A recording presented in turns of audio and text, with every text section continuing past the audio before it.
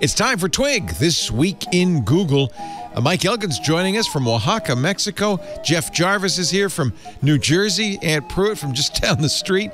Everybody wants to be Clubhouse. We'll talk about some of the companies that are creating Clubhouse clones. No, it's not a problem that Google collects more telemetry from Android devices than Apple. And then it's okay to Google your symptoms. Why it's not going to make you sicker. It's all coming up next on Twig. Podcasts you love. From people you trust. This is Twit. This is Twig, This Week in Google, episode 605, recorded Wednesday, March 31st, 2021. Sausage fingers. This episode of This Week in Google is brought to you by Linode. Simplify your cloud infrastructure and cut your cloud bills in half. Get started on Linode today with $100 in free credit. Text TWIT to 474747 or visit linode.com/twig and click on the Create Free Account button to get started.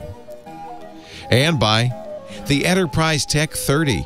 The Enterprise Tech 30 is a definitive list of the 30 most promising B2B startups, as determined by over 100 venture capitalists and 20 corporate development teams. Visit enterprisetech30.com to see 2021's winners.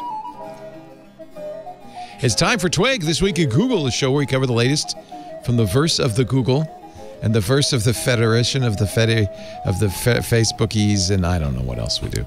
Anything we want. That's what we... Hey, it's Aunt Pruitt. Lo and behold, Aunt Pruitt's here from Hands On Photography. He's laughing at me. He knew it was a bow, not a prow. I'm laughing with you, sir. He knew. I'm laughing with you. He knew it was a bow, not a prow. I want to give him credit. I'll explain in a second. Also with us, Jeff Jarvis, the Leonard Tao Professor for... Oh, he's reading. Oh, wow. I have another moral panic book. He's reading Cohen. The Leonard Tao Professor for Journalistic... The original moral panic book. The original moral panic book. Look, now we figured out a way to double lower third U, so it's a lower half. The Leonard Tao Professor for Journalistic Innovation at the Craig Newmark Graduate School of Journalism at the City University of New York. He looks like Kilroy with your nose just hanging over the fence there, over your lower third. It's a big nose to hang over. Thank you for being here, Jeff. And Stacy, as we mentioned last week, has the day off, but Mike Elgin has decided it would be okay to join us in quarantine. He's in the beautiful state of Oaxaca. That is right. I mean, for Jeff, moral panic is an academic subject, but for me, I live it every day, Leo. He's moral panic the man. You're one of the calmest people I know, Mike Elgin. You're one of the calmest. Aunt Pruitt is calmer than you are. You're a pretty calm fellow. Yes, we're a calm bunch. I have my moments. Trust me. Well, last week we talked about the Ever Given, which is now blessedly unstuck from the Suez Canal. It's just sitting in the lake thinking about whether it wants to go through the rest of the canal. There's a lake in the middle, and it's going, I don't know. Should we go on? What's the point? It was so nice being in the center of the universe and all the attention. And now nobody wants me anymore. They don't care. So we have a wonderful listener I've known for some time, Captain Sam. She's a merchant, was a merchant vessel captain and mate for a long time. And she sent me a note saying... You dorks. First, there was much gnashing of teeth.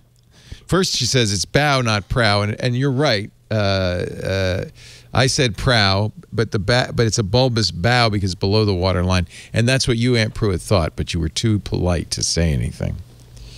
So she says, subject is bow, not prow. Imagine the gnashing of teeth. The ship wasn't stuck so long. My ship was stuck over a month in Tabletop Bay. She sent me the article from 2007. I wish I didn't watch on delay so I could have put my 2 cents in with great hyperbole. Okay, it's funny listening to non-mariners make statements about ships. Thank you, Sam. Captain Pirtle. Wait till she hears us talk about Google. Yeah, we know even less about Google, so there. Will we talk about Google? Did you read anything about how it was freed in detail? The Guardian had a great story. No. They shifted the Captain Sam. I'm sorry if I'm going to mess this up. You got to come. You landlubber, you. Number one, of course, it was the supermoon tide, which made a big difference. So it was higher, big tide. And when it went out, that created a certain force. They put ballast in the back to force it up. The nose, bow, prow up. Yes. And then freed it at the right moment, and it was quite amazing. This was no simple. They were all kinds of mathematical calculations to figure out how much to shift the ballast and all kinds of things. See, kids, be cool, stay in school, learn your math. Yeah, you might need it someday to free your ship. I just love the fact that there was. Well, I don't love the fact that there was a lot of economic downside, but there are going to be a ton of lawsuits. Oh yeah. Putting the Sioux in the Suez Canal. That's the part I like. He was waiting up for that. He had to be on the show this week just for that moment. And you can catch Mike's done now. You can catch more of that great humor in Mike's new Substack. MikeElgin.substack.com. So take a prow, Mike Elgin. So you've always had Elgin's List, but you never charged for it. So you decided maybe it'd be nice to make some money on it? Well, what I'm doing is Mike's List is a bunch of frivolous tomfoolery. I basically call it brilliantly bad ideas. It's basically people who are complete geniuses who pour enormous engineering knowledge into some stupid thing. And I just love those kind of stories. And that's what Mike's List has been about mostly. And I've always loved some practical things. Yeah, but now what I'm doing is I'm adding an actual opinion column. And I'm charging for that. So Mike's List is free. Everything that I've always published for free is still free.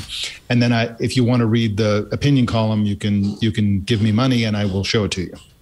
So it's really working great, actually. And in fact, you have a whole piece on piloting a tanker through the Suez Canal. Is this a game? Yes.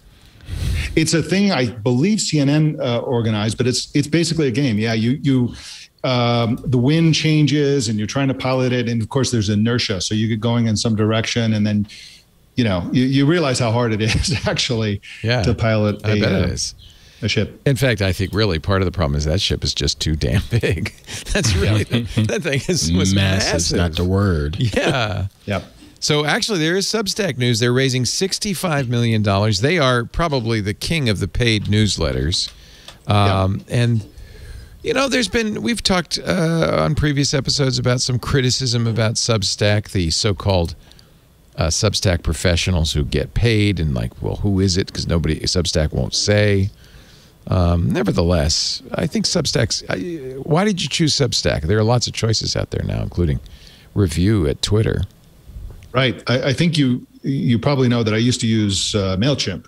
MailChimp has always been really about marketing emails and had become even more so over time. And it was pretty complicated to use. The thing that I like most about Substack, two things I like about it. One is that it's super easy to put together a newsletter. I mean, it's super easy. If you want to reference, for example, a tweet, you just put the link to the tweet in there and it'll show you the whole tweet, the picture, the video, whatever it is. That. It'll just throws in there. Puts the card the heading and all. You don't have to do your own formatting. And it's kind of a standard, right? So everybody's accepted all the standards around Substack, one of which is that when I link from social to one of my posts, Substack does the money grubbing business for me. It jumps in there and is like, hey, you want to pay? You want to pay for this? Do you want it for free? And so that has already been accepted. If I try to do that kind of stuff on my own, it kind of feels like, oh, this guy's always trying to get money from me. But because it's a Substack standard, everybody's used to it and expects it. It goes down a little bit easier. Yeah. So it's little things like that I like about it.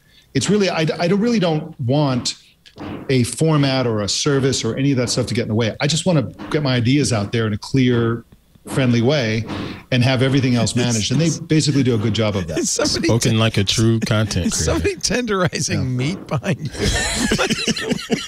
I'm sorry. What is going on? We're downtown Oaxaca, so there's there's craftsmen building stuff, and I think it's a religious holiday. I think they're crucifying somebody as well. So I don't know. Hammering in the nail. I was just looking at Review, which is getreview.co.revue. This is the new Twitter thing. And, as you're talking, I'm looking at it, and they're selling exactly what you just described. It seems people choose this stuff for the ease of the CMS, how easy it is to put content in. And then I agree with you. You don't want to be shilling all the time. Let them do the shilling. Right. Yeah. I want shilling to take place. I just don't want to do it myself. Yeah. Yes. Yeah, and that's how you survive. But shilling happens, let me tease, as the bumper sticker says. Yes. Right. Let me tease the end of the show, though. So later in the show, I'm going to tell everybody an even easier way to publish a newsletter. All right. And so stick around because it's even easier. It's pretty cool. Yes. I'll be there. There also is, so that's one big movement, which is the paid newsletter movement. And then there's the Clubhouse movement. And we have multiple stories this week. And in fact, I thought Clubhouse had kind of peaked, that it was kind of over. But there are multiple stories about LinkedIn is going to do a Clubhouse. Spotify bought something called Locker Room, which is a live social media audio app from Betty Labs, which is, by the way, a great name for a company. Betty Labs is a great name for a company, but Locker Room is a horrible name for a social network. People are naked in locker rooms, right? And, I mean, it's like and the things they say in locker rooms are the kind of things you might say before an appearance. I'd name it the sauna. The sauna. But you have to consider the origins. Yeah. Wasn't the origins of Locker Room based on sports? It was sports.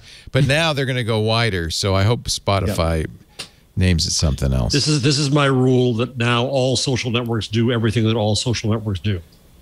Oh yes, they all do the same thing. You've mentioned that before, right? Yeah, right. Yeah. Which is great news for, I think, Twitter. I mean, LinkedIn is having one, et cetera. Everybody's got a Clubhouse clone. I think the company that's going to come out worst in all this is Clubhouse itself, because people already like their social networks they're on. Think about Spaces, for example, Twitter Spaces. Yeah. Every social network is going to have a Clubhouse and a Twitter component, roughly, right? Except for Clubhouse. Clubhouse is the only one that doesn't have a Twitter. Twitter has a Clubhouse, but Clubhouse doesn't have a Twitter. I'm going to argue with you. I disagree with you. I think that do one thing and do one thing well. And so people will go with the thing that is most native to the platform. And in fact, historically, there's some, Twitter's created Reels to compete with, just as you say, Jeff, to compete with Snapchat and Instagram's stories and fleets and Reels. Fleets. Is that what it is? What's Reels? That's Instagram. Reels is Instagram's Do you understand my confusion? Yeah. But I think you're going to go to TikTok if you want to do TikTok. You're going to go to Clubhouse if you want to do Clubhouse. I feel like people will want to use what's native to the medium, not one social network that does it all. Right. But there's one issue with that, though. Twitter does something really badly, which is that it has only 280 characters, right? So if people want to express anything that's longer than that, they do Twitter threads, which is complete failure. It's such a bad kludge. Everybody hates them and nobody follows them. Whereas with Spaces, I think that if somebody has something important to talk about, they want to have a conversation, they can just go directly from a tweet into Spaces and have a longer conversation. Well, you have the advantage of Twitter being a great promotional medium. So it could say, it's just as you do with your Substack. You say, go to my Spaces and talk. Jeff, do you think that, because I think Jeff's always been a fan of the thread on Twitter. Will you defend threads? Yeah, I will, Mike. I mean, poor Mike. It's I'm not sorry. Google Plus or anything. But what is? What is? Yeah, I think it has the advantage, too, that, well, one thing I've always wanted, Dave Weiner has talked about this for a long time. On his blog, every paragraph has a permalink. Yes. Yep. Right. So in essence, this is the same concept. He could do that because he designed the platform. That was a feature he designed in. Yeah. And it's very good. Yeah. So in this sense, a thread means that a thought in the middle is directly linkable. I like that about it. I can share just that. Sometimes it takes people to get a little engine revving to get to their point, or there's something really neat in the middle, or I want to respond to just that point in the middle. So I think that the threaded forum conversations were a pain. Reply, right? We never figured out threading there. Twitter hasn't figured out threading in the other way, but it added some value to it that has architecturally something that I think does have import for other discussions. Yeah. Yeah, that's a good point. I just think that it's really going to be interesting when Twitter gets Spaces in the browser as opposed to just a mobile feature. I think that could really kick it into high gear. And I also think they have the capacity to do higher volume than other ones. But I don't think any of these are going to, I don't think social audio is going to be the main way most people do social media at all. So explain Spaces to me. Is that really worth their effort? Well, it could be. So Twitter Spaces is basically, they're rapidly building it out. Started out on iOS only, now it's on Android.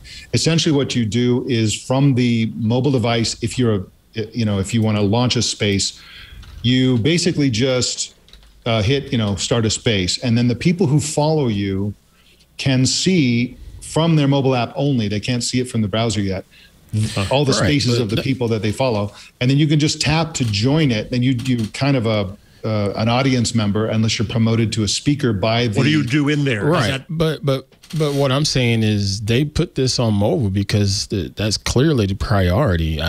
Everybody's walking around with those phones in their hands, and they cannot put them down for whatever reason, even if it's just to go to the bathroom. So why would they even bother with a browser version of this when mobile is the way to go? Because that's just what people want to do.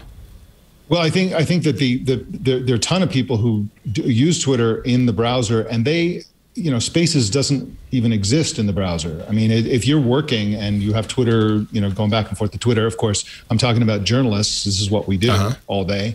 We're back and forth between doing our actual work and wasting time on Twitter.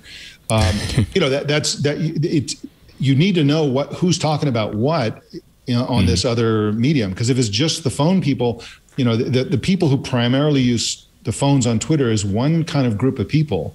And then the people who use the browser or some third-party thing or TweetDeck or whatever, that's a different type of user. Well, yeah, but I go back and forth. Is a space ephemeral? Does it? Yes. When I name it, that's it forever, or is it just it for the moment that I do it? It's ephemeral for now, but they've made noises to say that they're going to allow you to record them. And essentially, but I'm asking something different. Podcast. That's one of the things with Clubhouse. One of the things with Clubhouse is it is ephemeral. You can't record it. So I think there's a certain freedom people feel with Clubhouse. It's kind of interesting because as a professional broadcaster / podcaster, I would get very tired of hosting events on my phone. You have to hold it. I get tired of listening. You old fart, you. Yeah, but I would get very tired. Clearly, it's the most convenient, easiest way to do it. You got a microphone there. You have a headset. Yeah, you're ready to go.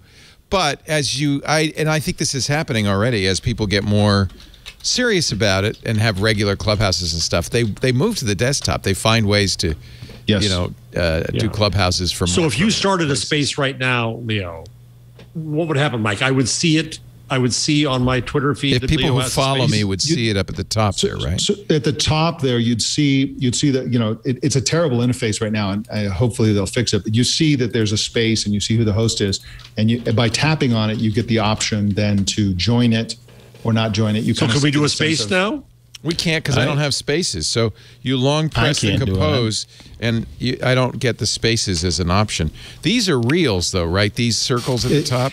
It puts them up there with reels, which is a terrible interface. These are fleets. Those are fleets. These are fleets. So these are fleets. The past participle of fart. Yeah.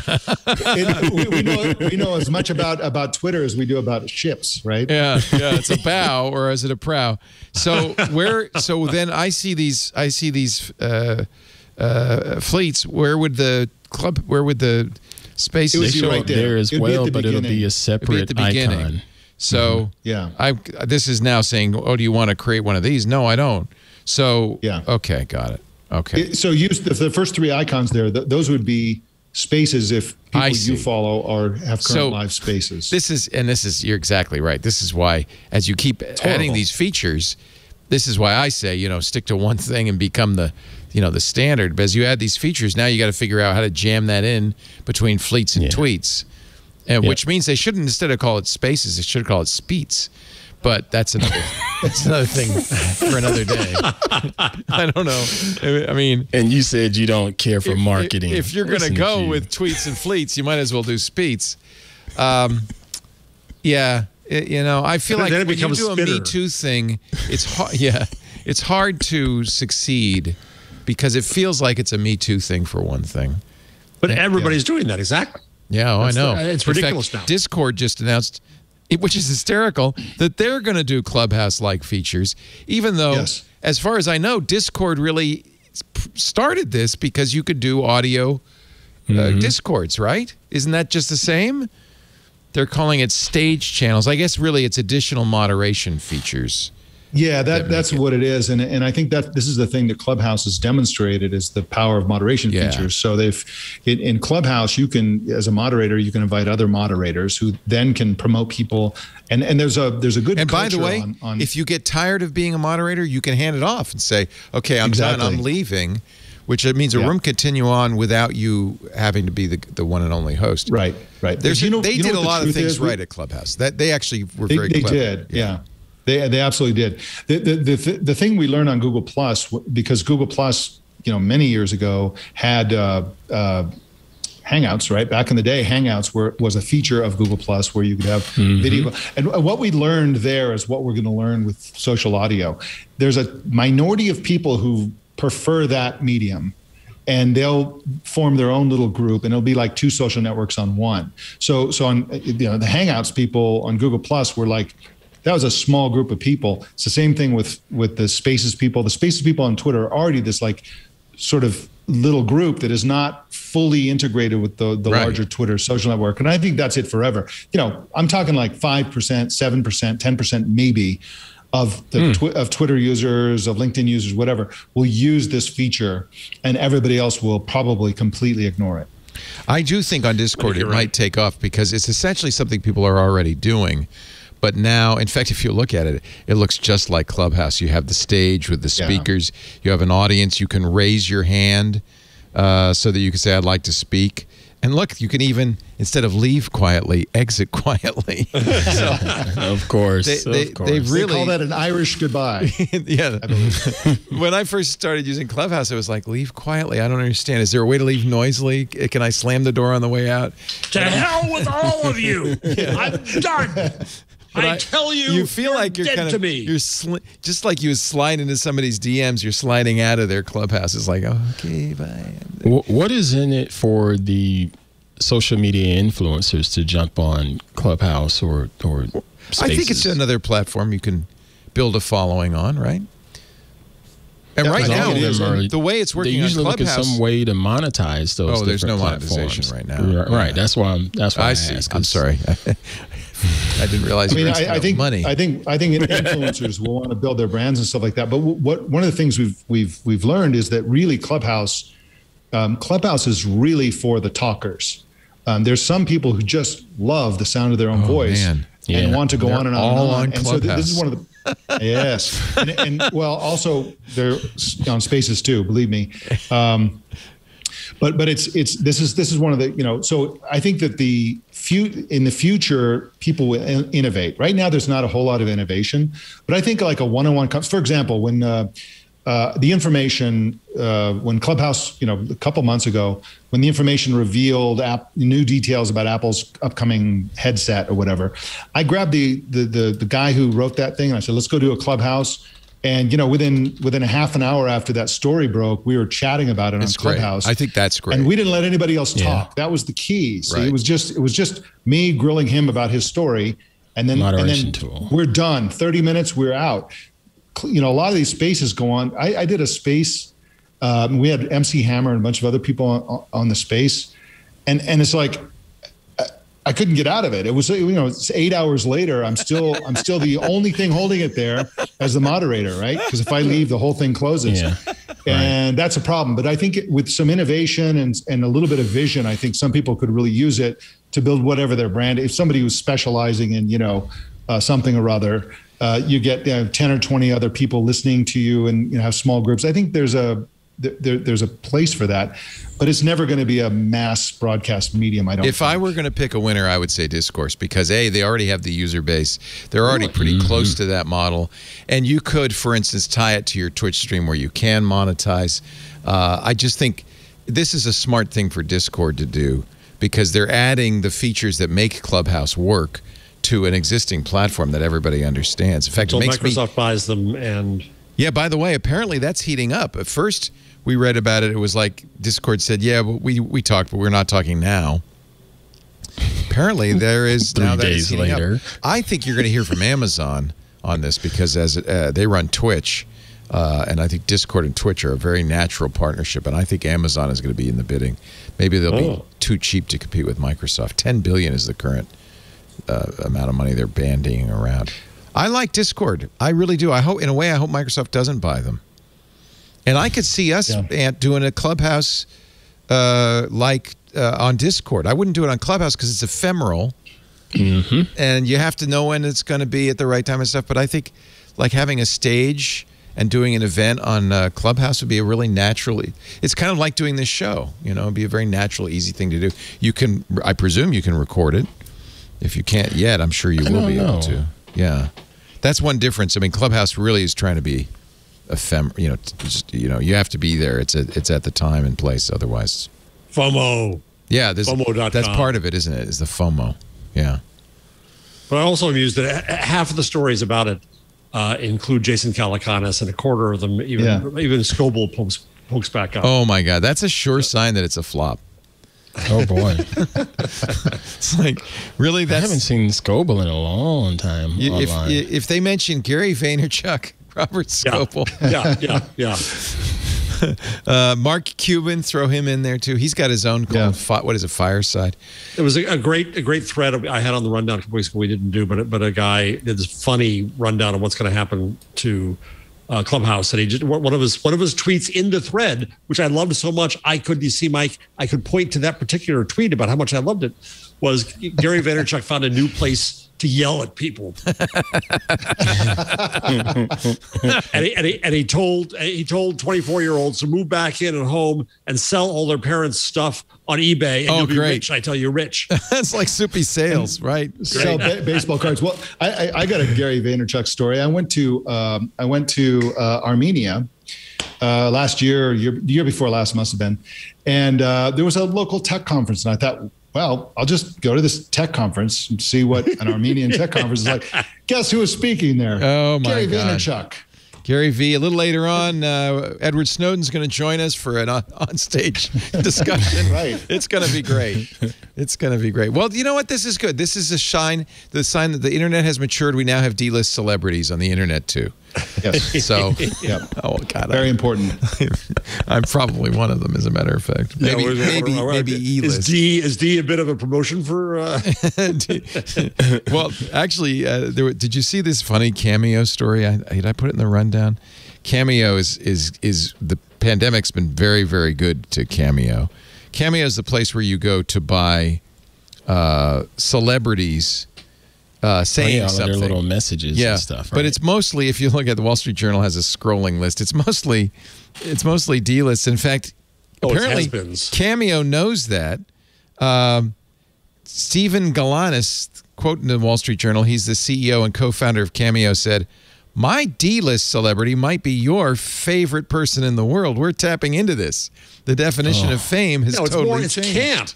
It's camp. It's the fact that you can get somebody, oh my God, they've fallen here, and even I can whatever happened to Scott Rogowski, and you can get him to do a little thing for you. And but that's the oldest trick in the book is D-list celebrities that are treated as if they're still mainstream. The Hollywood Squares, Dancing with the Stars, Love Boat. Love Boat. I mean, that's what Love Boat was. In fact, you should have a show, Leo, that brings on D-list celebrities to talk about technology. TWID. I mean, This Week in D-Lists. Carrot Top's only $150. Get him to do a personal reading. I think that's all he made for gigs. I saw a picture of too. So it's now valued. It's a unicorn. It's now valued at $1 billion. That's the ridiculous. Wow. I saw a thumbnail of Bo Jackson on there. How in the heck is he considered D-list? Bo Jackson. Because Bo knows. I mean, one of the greatest athletes of all time. No way. That's so you're saying he should be A-list? He's not D-list at all. Well, they're still telling stories of Bo Jackson. Yeah. No, that's true. But see, this is a perfect example. To you, he's an A-list. He's like this giant. Yeah. And to the, in the mainstream culture, it's like, he's somebody. It's $400 to get Bo to say something. So he's at least more of an A-list than Carrot Top. It's 3 times better than Carrot Top. 3 times better Tony than Carrot Hawk's Top. only $250. Wow. Yeah. Apparently you can get the That's whole interesting. Wu-Tang clan. Really? They're D-list? No way. This is not, just because you're on Cameo doesn't mean you're D-list. $360 Well, bucks. that's how it's presented. At Well, least that's what the how that story CEO said. started. But let me go to Cameo and see. Let's see who. Let's see. It doesn't say. Let's see his Gary Vaynerchuk is there. Here are your D-list celebrities for the week. Here are those has-beens. It doesn't say that. I mean, look, some of these people. Sting is not D-list. Oh no, wait a minute. That's not Sting. Carlton? No, Wait, that's the not Sting wrestling from the legend. Police. That's Sting, the wrestling legend. Paula Abdul. Well, and some of these, by the way, are donating to charity. So Right. let's Right, not when they do that. let's not Yeah, that's diss true. them too much. Some of these. Well, let's go Melissa see. Etheridge. Wait a minute. Here's a good one. Valuable finds under 150. This is the bargain basement of Cameo. Okay, now you're talking. Oh, I see Danny Danny Trejo. Trejo. I'd pay for What? him. Wow. Yeah. To do what? To curse you Motivate your staff to work out in harder. Spanish. Some of these I don't know who they are. So here's the guy who Gilbert played Gottfried. Now Batman. That's the Gilbert Gottfried is the perfect Yeah. cameo. Hey! I love Gilbert. Happy birthday! And Andy Gillette. Dick, perfect cameo. Yeah. Fran Andy Drescher, Dick, yes. perfect cameo. I think when there's a lightning bolt next to it, they're for charity, I think. I don't know. Was that what it is? I can't remember cool. the deal because I remember Penn Jillette was doing it for charity. Oh, no. That's Lightning great. bolt means 24-hour delivery. Means they ain't got nothing to Oh, do. they got time. They're on call, Oh, my God. standing by. Lindsay Lohan. There was a They're on whole thing in the Sunday Times about celebrities. It's it's a hard time to be a celebrity because there's no work right now. There's No work, yeah. So they're just hanging out. But you got to play it right. You can't just you don't want to go on Cameo with a lightning bolt. That's a bad. That's Yeah, I got nothing to do. I'll Not record helping something your for value you. there. Yeah. So it was an interesting article. Andrew Dice Clay, John Lovitz, Yeah, these are. What does Oh, give me D-list John mean? Lovitz. You know, D-list. Caitlyn Jenner, Yeah. Acting. Acting. I'm a thespian. Yeah. Nadia Sean Comaneci. Spicer. Sean Sean Spicer. He's found. That is yeah. E-list. That's yeah. Jerry Springer. But then Tim Hardaway, he was a great basketballer. He's only Ball $70. player. Yeah. Bay Area. Yeah. Bay Area Michael Palin, Warriors. Michael Cohen, Sarah Palin. Sarah Palin. Wow. I actually think athletes it's an easier designation. If you're not currently playing, if you're done, if you've retired, Right. you're D-list. I mean, actors are still, people are still trying to get work. Maybe they're still doing. They're not commercials, retired whatever. yet. They're just unsuccessfully. They just can't get. Yeah, they Yeah. have bad agents or whatever.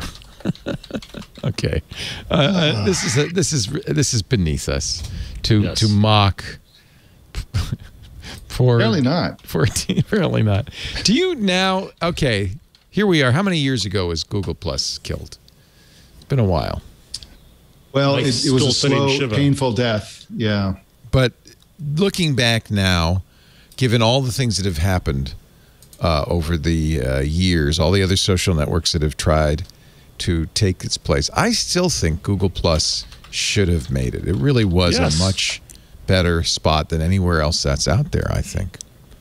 Google Plus circa 2014 Yeah. was killer.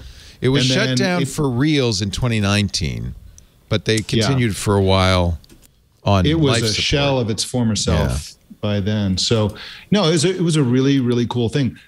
What's not clear is to what extent was it cool for the same reason Clubhouse is cool, for the same reason that a lot of newish social networks. When there's a good social network, there's a lot of people who jump to go to it, and the spammers and all the various types of people who can ruin a social network haven't discovered it yet. So how much of it was just that part? That's of it? really true. I mean, It's also, for Mike, I Android think people. Andreessen Horowitz and company could bring in all of their venture stars into it, and Google didn't really understand celebrity, I don't think. Well, that's a made good point. celebrities, That's what right? jump-started Clubhouse.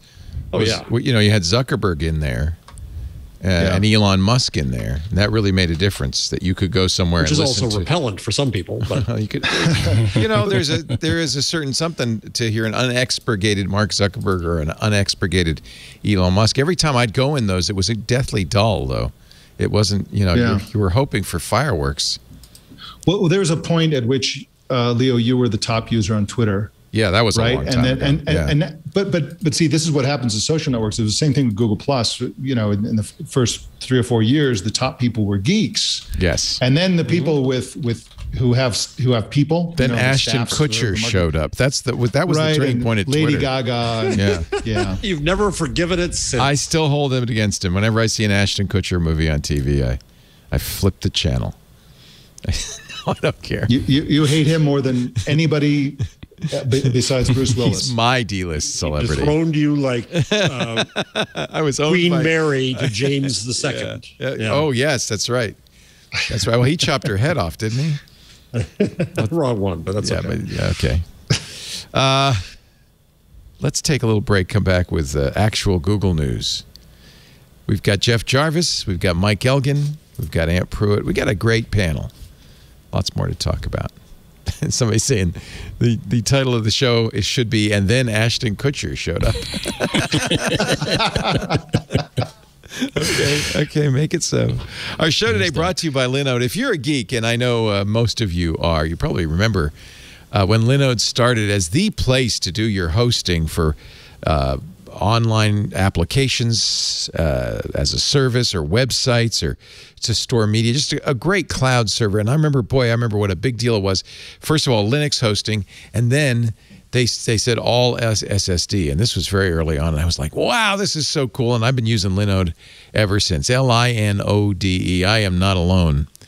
Linode has over 800,000 developers who choose it. And I think the reasons are really clear. I mean, support is the best. They're geeks like us, so they care. They want to help you. They will not tier you or hand you off or say, well, let me find out. Let me talk to a supervisor. They can help you right from get-go, and they're there all day long, 24/7, every day of the year. And it doesn't matter what your plan size is. They will treat you like the customer you are. Like they will take good care of you. Manage your complex cloud infrastructure with Linode. It believes in cloud computing for all. Simplify it. Linux virtual machines. You can, of course, get dedicated machines as well as shared storage. I'm going to give you a $100 credit. You can use it on S3 compatible object storage or managed Kubernetes. You can host your website, build your app, launch and enrich your developer applications, hosted services, websites, AI and machine learning workloads, gaming services, CI/CD environments. It really is you're kind of like do everything server in the cloud. And you can launch and scale very easily with their virtual machines. There are Linode data centers all over the world, and the pricing is simple and consistent. Doesn't matter which one you're using. Choose the data center nearest you. It'll be the same price, and it is the best price performance on the market, easily. It's not even close.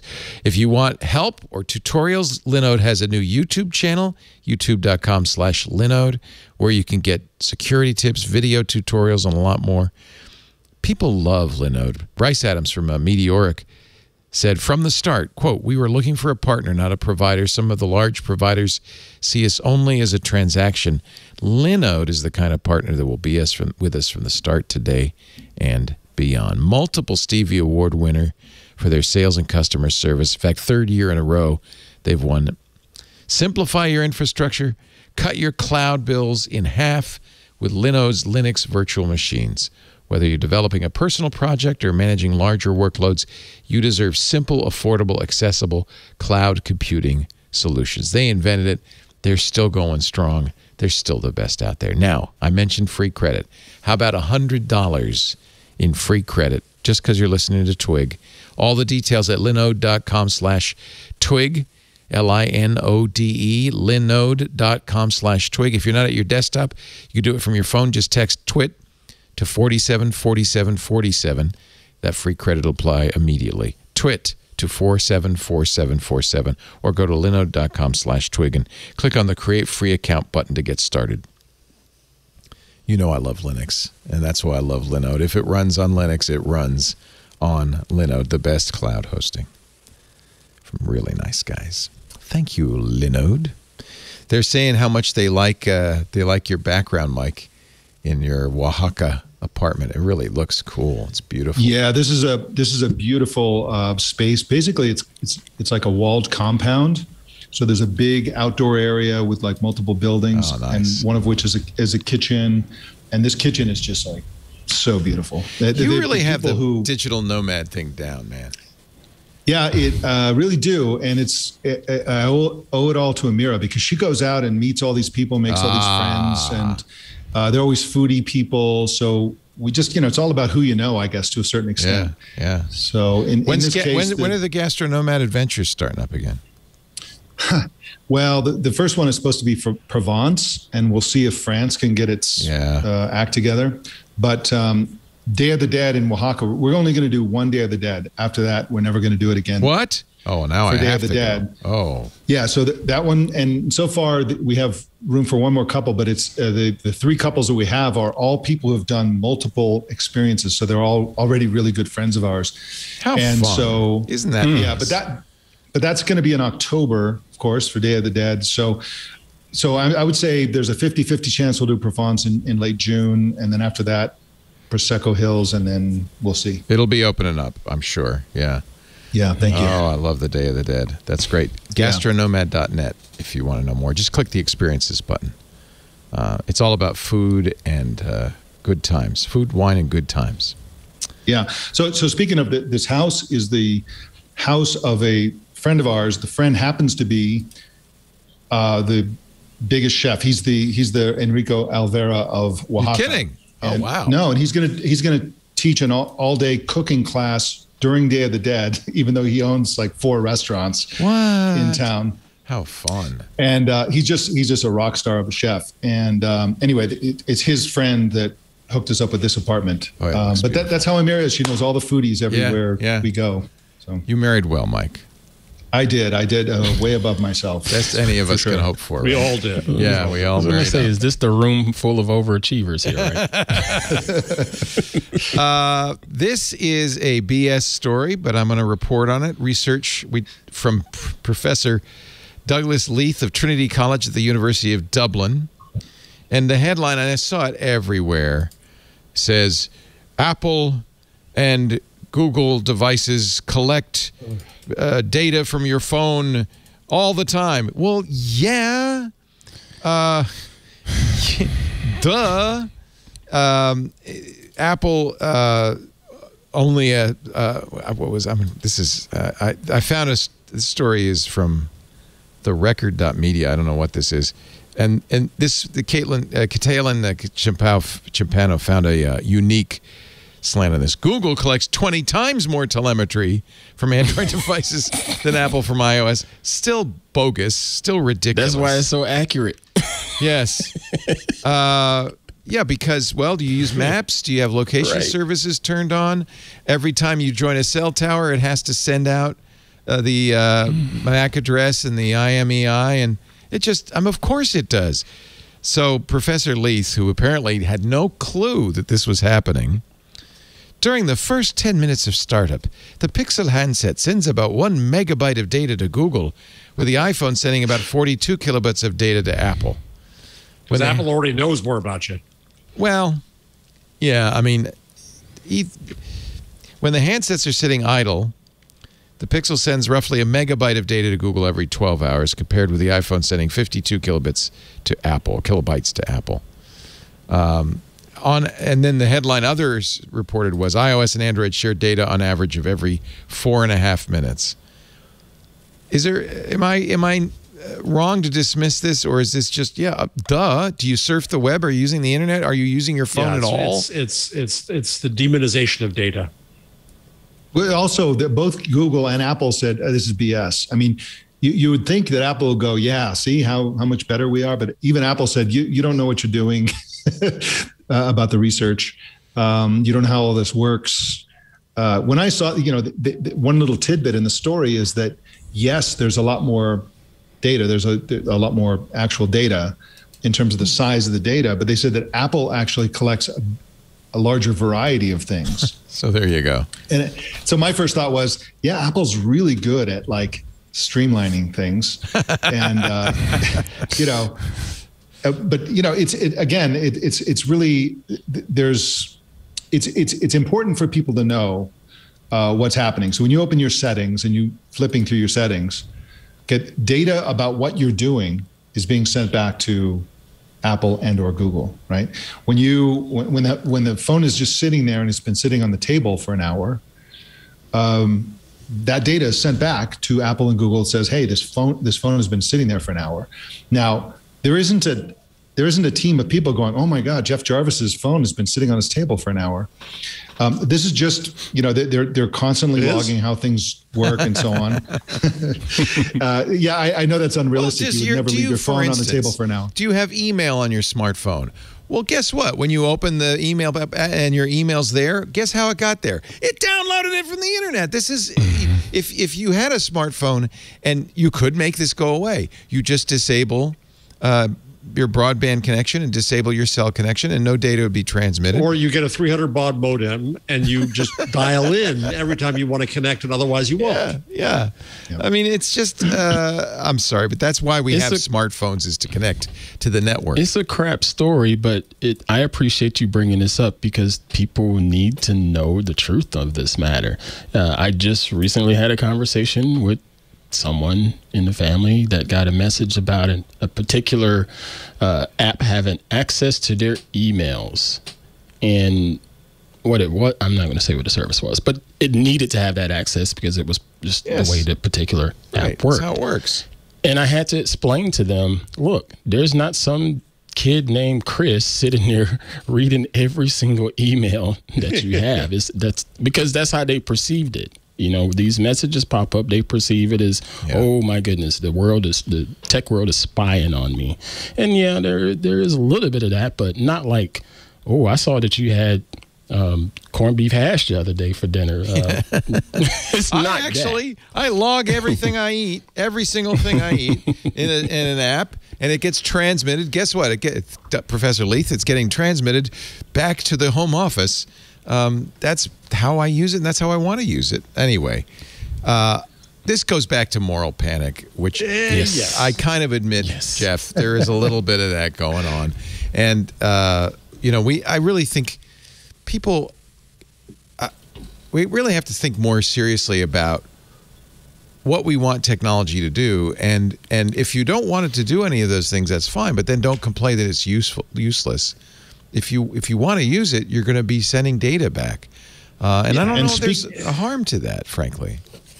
But it's a perfect transition to a really interesting story, which is Google's memory. And I'm sorry if I'm changing the subject. No, Jeff, please. I'm done with it. What's Google's memory? But Google's testing memory, which is an assistant add-on that's currently being dog-fooded within Google.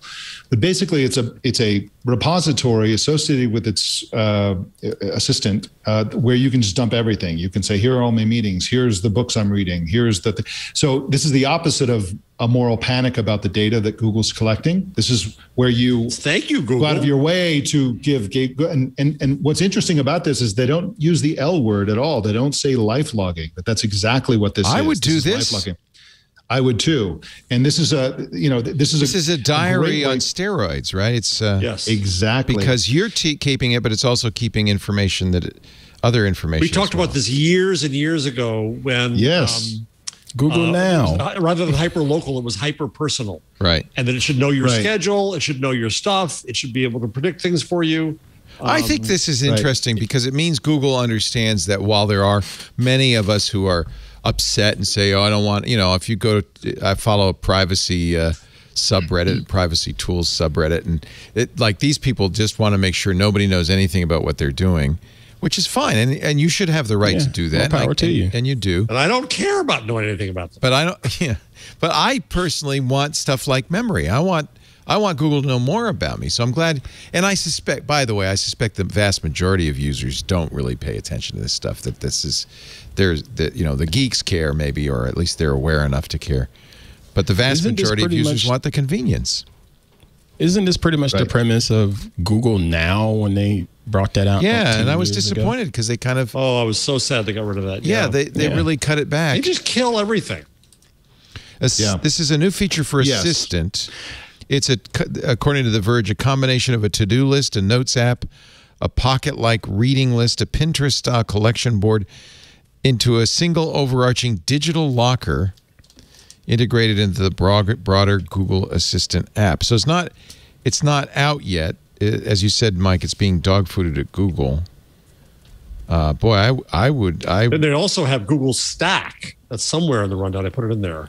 What's that? I would like to see Stack combined with memory. So Stack is you take your old-fashioned physical papers, right? And you put it in there, and it will wisely know where to put stuff. Oh, that's a receipt. That's a business card. That's a this. That's a that. That's how it should work. Yeah. Yeah. Actually, really, if anything, Google's disappointed us because in theory, if you take a picture with Google Photos, it'll know receipts and it could categorize it. It doesn't seem to do what as much of it as it could or should do. Do you think people are scared? They're scared of the appearance of being over. Well, they will be at some point because somebody in Congress, reporter will. That's what would make me sad. Then they'll next say they'll put stories up how to quit memory. How did it know? How to get out? And that makes me sad. Though. I will acknowledge your right to insist on privacy. More power to you. But don't let your adamant search for privacy impinge on my interest in giving them more information. That should also be possible without Google being castigated. It's like vegans picking on me for eating meat. Yeah, don't pick on me. That's exactly how it comes off. Yeah, it does. Well, the problem for Google though is that you could categorize people into three camps, right? There's the general public, which doesn't care enough to make any effort to capture this information for their lives. There are the privacy advocates who are somewhat technology oriented, who oppose it because it feels like a privacy invasion, and then the remainder should be the market for this kind of thing. Unfortunately, those people are all too aware of the fact that Google gives up on things and closes them. Well, that's true. And so you wouldn't want to use them to lifelog if they're going to give up in a couple of years. Personally, I am Charlie Brown. I will kick that football again and again and again, as I've done in the past. But most people are not like that. So I wonder about the market for this. Mike, I thought of you the other day. There was a post I wrote some time ago. I can't remember what it was about, but the discussion continued on Google Plus.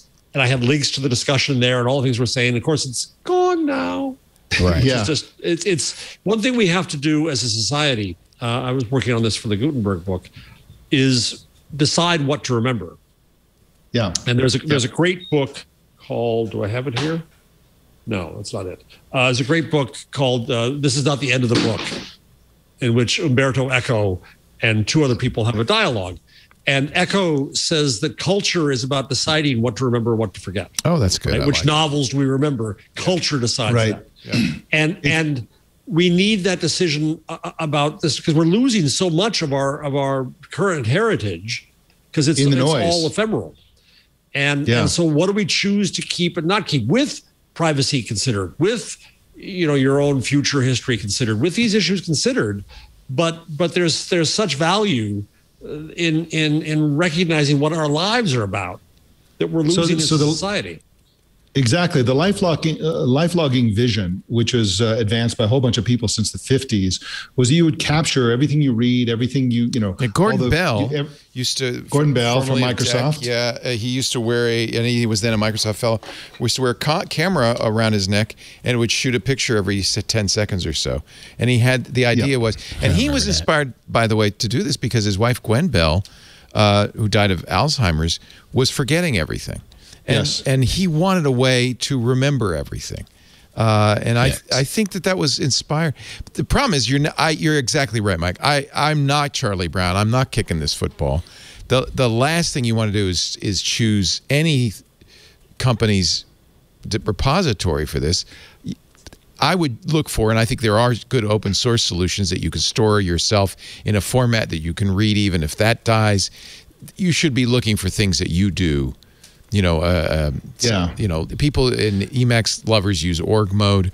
There are note-taking apps that are very good. I really fell in love with Rome at romeresearch.com. But when I realized that it's really hosted on their servers, I started looking for alternatives that are, I host, I'm using a note-taking app called Obsidian now, which does it in Markdown, has many of the same features, is really designed for this kind of life logging, very easy data entry. You could put anything in it. Look into that. But you host it, obsidianmd.com. Well, let me tell you about the last, and to emphasize your point, the last football I kicked was Google Plus itself. So we're talking about Google Plus. I actually used Google Plus as a life logging service. What I did was with Google Plus, you could determine the public or private nature of every post. And so I was using Google Glass, and I was taking pictures of everything. And then I would go through photos and things that I was capturing, and about 60% of them I kept 100% private. I was the only person who could look at them because they were, the kinds of things I wanted to remember in this linear thing. Remember, search on Google Plus was great. So you could search, what was that thing 2 years ago? You could search and find it very easily. And so I actually used Google Plus as a life log. And I think that was fantastic because there are things you want to have a single stream where some of it is public, some of it is semi-public, where it's just family members or whatever, and some of it is just private for life logging. You want both the public and the private stuff to be in your life log, right? Not just the private stuff. You want the public and the private stuff. And so I thought that was pretty good. That was 70% of what I wanted in a life logging app. This is the combination of these two things, and who knows if they'll ever combine them, probably not. But if they did, this would be... The Google Keep versus the Stack that Mr. Jarvis brought up a second ago, it seems like those two could pretty much be one and the same, right? This memory thing sounds like Keep. So this is what I'm using, and this is what I would use, which is something that is going to be, this isn't open source, but the format it saves everything in is Markdown. So you can always use another tool. It does what it does is, which is cool, is a map like this. It does internal linking, so it's very easy to create a backlink just by putting it in brackets. It's just like that. This becomes a link. I think it's really, really good. There are lots of community plugins, a very active community. It's obsidian.md. I've been looking. I've been looking for the right way to do this, and I think you need to host the data. The data needs to be in a format that can be read even if the app disappears. I'd prefer it if it were closed source, open source, but still, it is Windows, Mac, Linux, and it's going to go on iOS and Android soon. So this is, to me, I think the opportunity for this sort of thing is in augmented reality. So the key is not the capturing of data. That's actually relatively easy. It's how you look at it. Mapping it and all that stuff is a little bit harder. And then the ability to quickly recover what you're looking for is the really hard part. So I would love to see something like this that's open source, that you control the data, but which could be conjured up with your eyeglasses while you're walking around. Well, you got to start by recording it, I think, and then it's just a matter of the interface to your glasses. Yeah. But the simple thing that they used to talk about with Google Glass, which is an app that recognizes people and tells you previous interactions. And where does it get that information from? You both know. If you haven't been storing that, it's not going to know. That's right. So maybe Google's memory is a precursor to something like that. Apple's needs to do it. They're the ones that are probably going to do AR glasses before anybody at this point. Well, it's also not just for your own stuff. Watching the tragedy of the George Floyd, Derek Chauvin trial, the last few days have been about the video evidence. And it's people, thank goodness, and bravely had the reflex to record and share. Otherwise, we wouldn't have this case. Otherwise, wouldn't it be so different? And you've made that point before, that she posted the video first on Facebook, and had it not achieved wide notoriety almost instantly, we probably never would have heard about it, and there'd be no trial going on right now. So I agree with you, Jeff. This is, you can't get away with anything now, though. There's cameras out everywhere recording everything. Yeah, well, that's the other thing today. They had on a lieutenant from the police force. They have more than 200 cameras around, and that's how the dispatcher saw something strange was going on there and tried to call in. And there are all these efforts. It's phenomenal. I know this is not what the show's about, but the utter tragedy of the young people who were bystanders or involved, the cashier in the store. They were so upset. Who feel remorse and wish they could have done more and were stopped from doing more. Is amazing. But part of what they did was to document, to witness. Well, and imagine their frustration. They were what's becoming clear as you watch the trial is they were eyewitnesses to a murder. Oh, yes. And everybody agrees. They knew it. Everybody agreed. They couldn't stop it. There was nothing they could do about it. Thank God they were able to record it. And now we know they were eyewitnesses to a murder. I mean, it's just no question about it. But otherwise, it would have been, and it's happened so many times before, it would have just, life. There's an element of empathy. Oh, there is question about it, sir. There is question about it. Like question about what? If this was actual murder or not. That's why there's a defense for this person. Oh, and you're being very judicious and smart and journalistic, and you're right. He's accused, but I have to say, we all know it was a murder.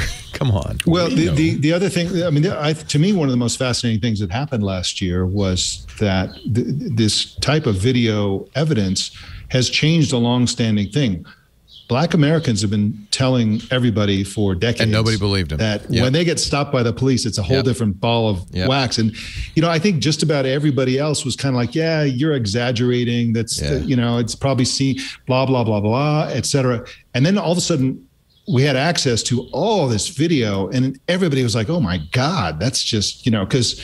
We've all been pulled over by the police. It's everybody's polite. It's very nice. It's blah blah blah blah, and so the ability for these kinds of technologies to offer up empathy for people who live a different experience than you live, no matter who you are, it's enormous. It's enormous. And that was Amin Ra in the chat was pointing out, it started with Rodney King. I mean, this goes back to the camcorder, right? Somebody had a camcorder, and we wouldn't have known that story. There wouldn't have been riots. None of that would have come out. If it weren't for that camcorder. So it's a new era because of that. Yeah, you also go to this. There are a lot in Europe and elsewhere. There's a presumption of privacy in public. If that were a doctrine, then all of the things that were taken would have been. Well, I know, says the perpetrator. I don't consent to this. I demand my privacy in public. Or any one person in a group does. That we all own what occurs in the public. It is the public's. Right. Well, and also what occurs in semi-private. I think one of the first cases around this was that some kid years and years ago was arrested for something or other, and he was interrogated. And when you're in an interrogation situation, the police have the control over whether it's recorded or not recorded. So they interrogated this kid. They basically tried to blackmail him or did some shady thing to him.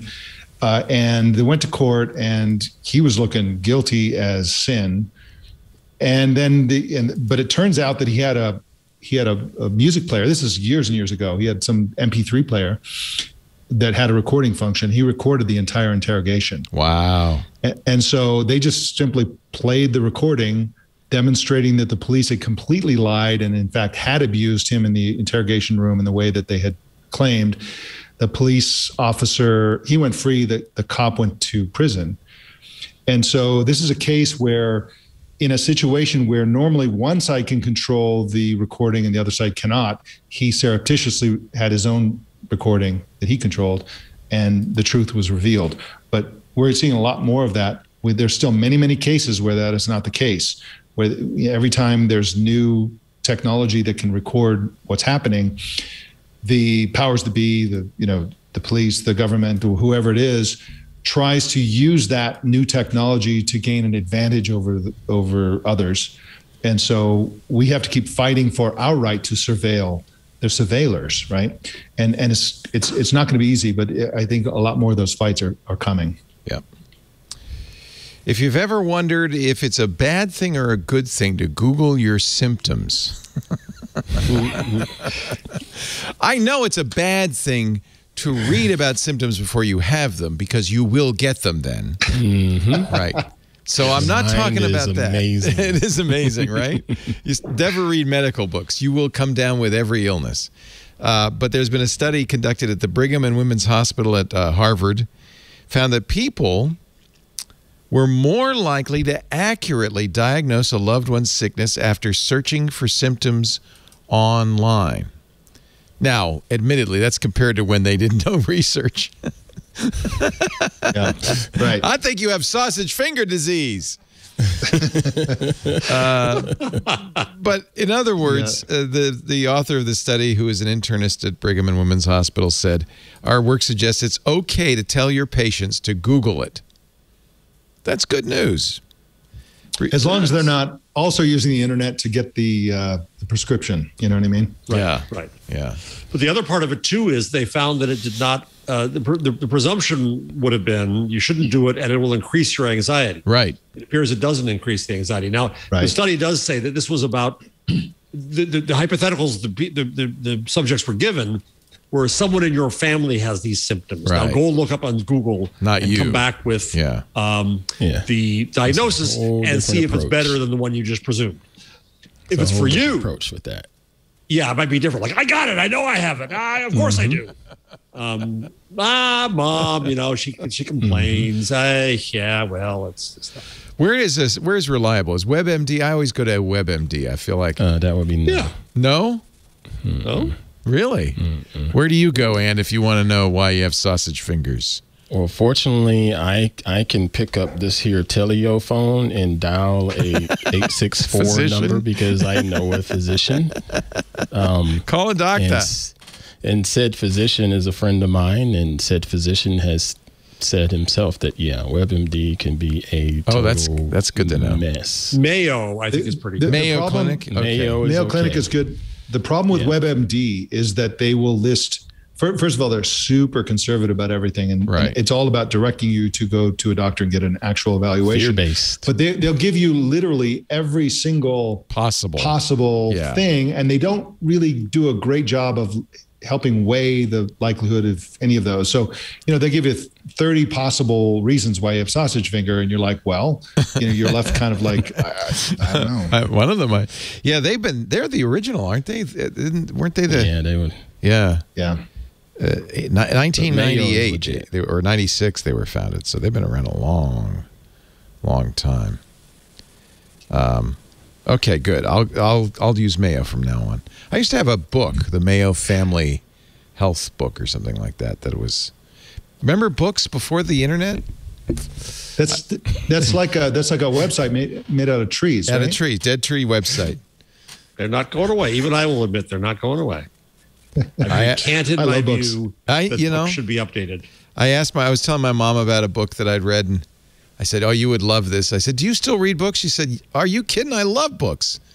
Yeah. This is one good thing. I know I shouldn't use Amazon, et cetera, but I love it that I can go to Amazon and the next day the book will arrive at her door. yeah. I just think that's really. The other, I gotta tell you- another alternative that I love is Blackwell's, Oh yeah, I should which is start. the British publisher, and you can get books that are out in Britain before here, and they discount them like Amazon and free shipping too. It's competitive with Amazon, even for books that aren't released here yet. Okay. So let me give you a book pornography story. Wait, no. Not pornography book. Well, Representative Gates, I'm not sure we want to hear this. Hey, she was 18. Listen, so I of course I love actual physical paper books. Love them, but I can't own them because I travel so much. So I have a Kindle You have and no I have shelves. electronic books and so on. Right. Exactly. So I loaded up my Kindle before this trip. We rolled on into this house, went into the bedroom, and lo and behold, the bedroom is an effing library of physical books, because the guy who owns this house had a bookstore in Oaxaca, an English language bookstore. Wow. And it was because of a dispute with the person he was leasing the space from. He closed the bookstore and moved all the books into his bedroom. So you actually have a On these- bookstore in that house. Wow. There's a bookstore in the bedroom where I'm sleeping every night, and it's all like history of Mexico. It's like food. This Oaxacan place food. you're staying at, I mean, it looks so cool. Wow. Now I like It's it even beautiful. more. It's beautiful. Yeah. Hey, you want to see the kitchen? Yeah. Let's see. Check this out. Let's see. Oh, man. It's making me hungry. Oh, my goodness. Look at the tile above the stove. Oh, it's beautiful. And all the art on the walls. Mexican. Yeah. It's really beautiful. It's absolutely beautiful. And so anyway, I was so thrilled. I'm like, I haven't even seen my Kindle since the day we got here. And I've been just like going through these books, and it's just heaven. They smell good too. Yeah. They have a kind of musty, fusty smell. I actually, there's an academic paper I downloaded that analyzed the smell of books. What is it? Don't tell me. Is it bad? Well, it's common. It's boring. It's a whole bunch of chemicals and stuff. But the combination of the paper and a little bit of mold and the dust and the leather and the wooden shelves and how it all added up. I guess it's the associations rather than the actual smell. It's the associations. I never liked reading. I never liked reading books. I just never could get into it for pleasure. And barely read when I had to for school. I absolutely hated it. I feel bad for you. Now I know you don't like chemistry. But don't get me wrong. Because you blew the place up. And You've been looking at the Twit community. Yeah, the Twit forums. And explained why he's not a fan of science. It was cute. It was great. But I did enjoy and do enjoy reading instructional books. If how to do so and so. I'll read that in a minute for some reason, but I never quite got into reading for just leisure. But I feel bad for you. I'm glad to have Audible and audiobooks. Yeah. Now I'm hooked on that. So you do picking up the book, I don't care to do that. No, that's fine. I can't read anymore because my eyesight's not that good, and as soon as I open the book, I fall asleep on the page. But yeah, there's that. But audiobooks, man, I just love them. I love them. Although I've been doing more Kindle of late, I have to say. Google and T-Mobile, I saw this yesterday on All About Android. Mm-hmm. Google and T-Mobile announcing a big partnership. The carrier has agreed to showcase a suite of Google services on Android phones they sell, including, and this is what's really interesting, Android Messages. It will now be the default message app on all T-Mobile phones. They've given up on their TV service, which they've been slowly phasing out anyway, in favor of YouTube TV. Google One will now be the default backup service on T-Mobile Android phones, and they're going to start selling the Pixel, which is very good news because honestly, one of the reasons the Pixel has become less and less interesting is because nobody was selling it except Google.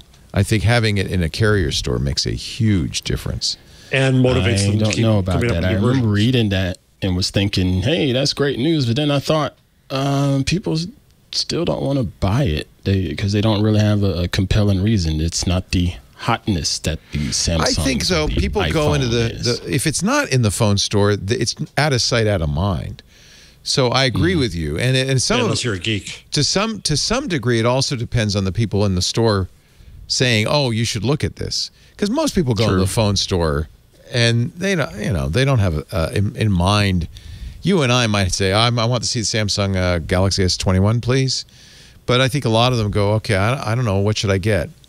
So I think having the Pixel in there is I remember a good thing for the Pixel. The last time I went to a physical phone store, and I was going to get the Pixel 2 XL. And I remember walking in the store and they had that whole you need to make an appointment bullcrap going on. I'm like, I just want to give you some money and go on about my business. I'm like, I just want to give you money and go on about my business. So I waited 10 minutes and then somebody came to see me and I said, I want to get a new phone. And the first thing out their mouth is, hey, we got the new Note, blah, blah, blah, blah, blah, blah, blah. Didn't even think about the Pixel that was right there next to it. And I was curious to see what was going to happen, but I knew I was there to get the Pixel 2 XL. But I was just curious to see what was going to be said. If you are a YouTube TV subscriber, as I am, Lisa saw the bill the other day and she said, what's this $65? I said, yeah, that's what it costs now. She said, let's cancel that till football season. But that's what I did. Yeah. You will get. Don't you have cable? Yeah, I have TV? cable, but the reason we have it is because Lisa wants to come to work and watch the football game. So, yeah, it's nice because you can use the DVR and stuff. Honestly, the more I use it, the more likely I am to cancel my cable because I think it's as good as cable. $10 off if you're a T-Mobile customer. The other thing that makes this interesting news is the fact that Android Messenger will be the default messenger, and now that means RCS. Yes. The rich communication services will be finally at least widely used among T-Mobile customers. It might be, I hope it's just enough to get RCS over the top. RCS gives Android users kind of a parity with Apple's messages. The problem with Apple messages is it's only on Apple devices. I guess that's why people turn to WhatsApp and the like. I wish we had That's why Hardhead left Android and went to iPhone. Yeah, because his friends had iPhones, and he was he didn't like being a green bubble. That's it. You know, that is the most genius bit of dark patterns design. Yes. Because I for a long time I had an Android phone, and I was like, I had the dreaded like green, stigmatization, and it's awful. Yeah. It really motivates you to like want to get an iPhone. And speaking of the Pixel, there's one feature of the Pixel that I had to keep my Pixel for, even though I moved to iPhone, I don't know, about a year ago. And that is the ability for it to take photos when people smile and all that kind of stuff. It's built in the AI that basically decides. Because when we do experiences, we do various things there, I'm involved, I'm doing it. So I'll just mount the phone with a tripod somewhere and just leave it there for like 3 hours. You were in studio more than a year ago, obviously. Yes. And you did that. Yeah, my very first time in Twitch Studios on the big show, Mr. Elgin was there, and that's what he did. He put that camera. It was so cool. It's so easy and it's so high quality that, a lot of times I'm hanging out with people who are, they don't smile that often, right? Right. And so it's like magical to set up a thing, hang out with a bunch of people for 3 hours, and that person who never smiles, you get like 20 pictures of them smiling. Isn't that great? It's so great. It's so great. But that's spying on us, Mr. Elgin. We can't let Google do that. Google knows you're smiling. I still have a conundrum because I use Hangouts still. I know I'm hanging by a thread because I want You're hanging out by a thread. Yeah, because it works on Android and iOS, so it is a cross-platform messaging. So I have on my Pixel, Hangouts is my default text messaging. But I know it's just a matter of time, and then I guess I'll have to use Android messages. But then I don't know what I'm going to do on iOS. So there needs Telegram. Well, I love Telegram, but nobody in my family uses it, and I don't think you can make Telegram your default SMS program. I should look. I haven't checked in a while. There's a limit to and this I don't know who's responsible for this. Is it Google? Is it Telegram? But when you look at your default apps, let me just go to my default apps and see what choices I have for messages. Yeah, it's Signal's in there, but not Telegram. I don't know why. Signal is a perfect example. Signal is fantastic. And again, if you use it, nobody else uses it. So there you are by yourself using Signal. Yep. It's pointless. But, this is one of the frustrating things about Google that's probably secondary only to the fact that they close everything once you've invested in it. They are the perfect company to have the universal messaging platform that everybody uses.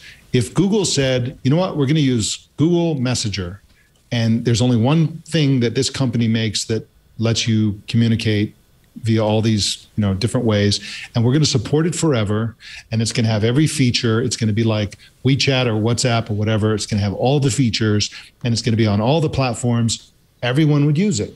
But no, they have all these different platforms. Nobody knows what's going on with Hangouts. Nobody it's frustrating. Believes that they're gonna stick with any one thing. I did an article maybe 2 years ago about I think they had 13 communications platforms, and by the time the article was published, they had a different number. I mean, it was just they're always changing. Nobody knows what's going on. Nobody, even geeks, even the people who listen to this show, or even people who appear on this show, couldn't literally name all of their messaging platforms and where they are and what they do and all that kind of stuff. Nobody knows. It's such a lost opportunity for Google. You're saying this. I would assume that the leadership at Google would know those same facts. They would know that, hey, we got this. Yes, we so had what's Allo, the story? we had this messaging, we had blah, blah, blah, blah, blah. Why aren't they, as leaders, saying, you know what, we need to fix our crap and get things more focused to where we can offer a product to the masses that could be strong and used by everybody pretty regularly and keep it rolling? Why isn't Pichai and company I know the reason. Jumping in? You said it. You said the P word. Nobody says this, and I'm the only one who says this, but Sundar Pichai is a horrible CEO.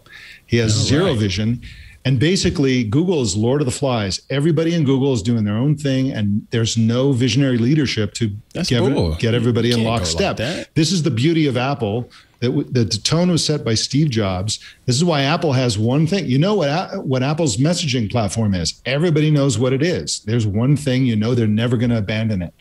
And Google's the opposite of that. Every different division and group and so on has their own thing going on. And Sundar Pichai doesn't have the leadership to bring it all into one. And so it's a mess, and it's probably going to remain that way. And maybe it's because the shareholders are like, we care less. Our money is coming from elsewhere, not because of these apps. Is that the case? Because there's no real push there?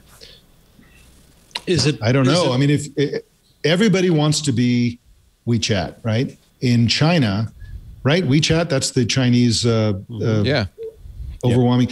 In China, you can't take the train. You can't do anything without WeChat. This is the wet dream of every Silicon Valley executive, because it's a e-commerce platform. It's a social network. It's everything. You become the default when the government decides you're the default too. So absolutely, yes, no, absolutely. But the company that Facebook's entire thing about buying and integrating the messaging for Instagram and Facebook Messenger and all these different platforms into one unit is because their goal is to become the WeChat of the non-Chinese world. But really, imagine if Google had that goal. If Google had the goal of having a single platform that everybody used for everything, that would be extremely lucrative for Google as a company. They just don't have the culture that would make that happen. That's the problem, or the leadership, or the vision, or anything else. I mean, I actually think that if the founders, if Larry and Sergey came back to Google and actually ran the company again, I think they could make it happen if they intended to. But they're off playing with their money and. I don't even know about that, Mr. Elgin, because while they were there, this problem existed. It's only gotten worse, though. Yeah, you'd think when they handed over the reins to Pichai, he could have said, "Let's fix this." But you're right; it's only gotten worse. Is it? I'm not trying to. We blame Ruth Porat. I know where you're going to say. Yeah, we blame the CFO, but he could. But she works for him. She works for him. Yeah. So I don't think that's fair. Yeah. I'm sure I've never heard anybody say this, Mike. But as soon as you say it, I have to say, yeah, you're right. Yep. You're right. I mean, this is why Steve Jobs is the most successful technology leader. I'll give you an example, though, because he was a fascist. There is one company where the founder's gone, and they brought in a new CEO about 5 years ago, and he has completely changed the company. Don't tell me you're not going to say Nadella. This. Right? Yeah, not Microsoft. Nadella. Ugh. Because that company is totally different since he's been in place, and it's but the reason is that it's the company that is throwing the internet overboard. Was terrible, but Bill Gates was the Steve Jobs. He was just as ruthless and horrible and But Bill evil. Gates never invented anything himself. He only copied others and made it more successful, which was good business. Well, I admit he was a different person, but he was a cutthroat manager. He was a cutthroat manager and did very well for the company. Ballmer was terrible. Everybody knows. And now the problem I have with Microsoft is that they are, as I've said it on the last three shows, they're the Eddie Haskell of tech companies. Google it if you're too young. They're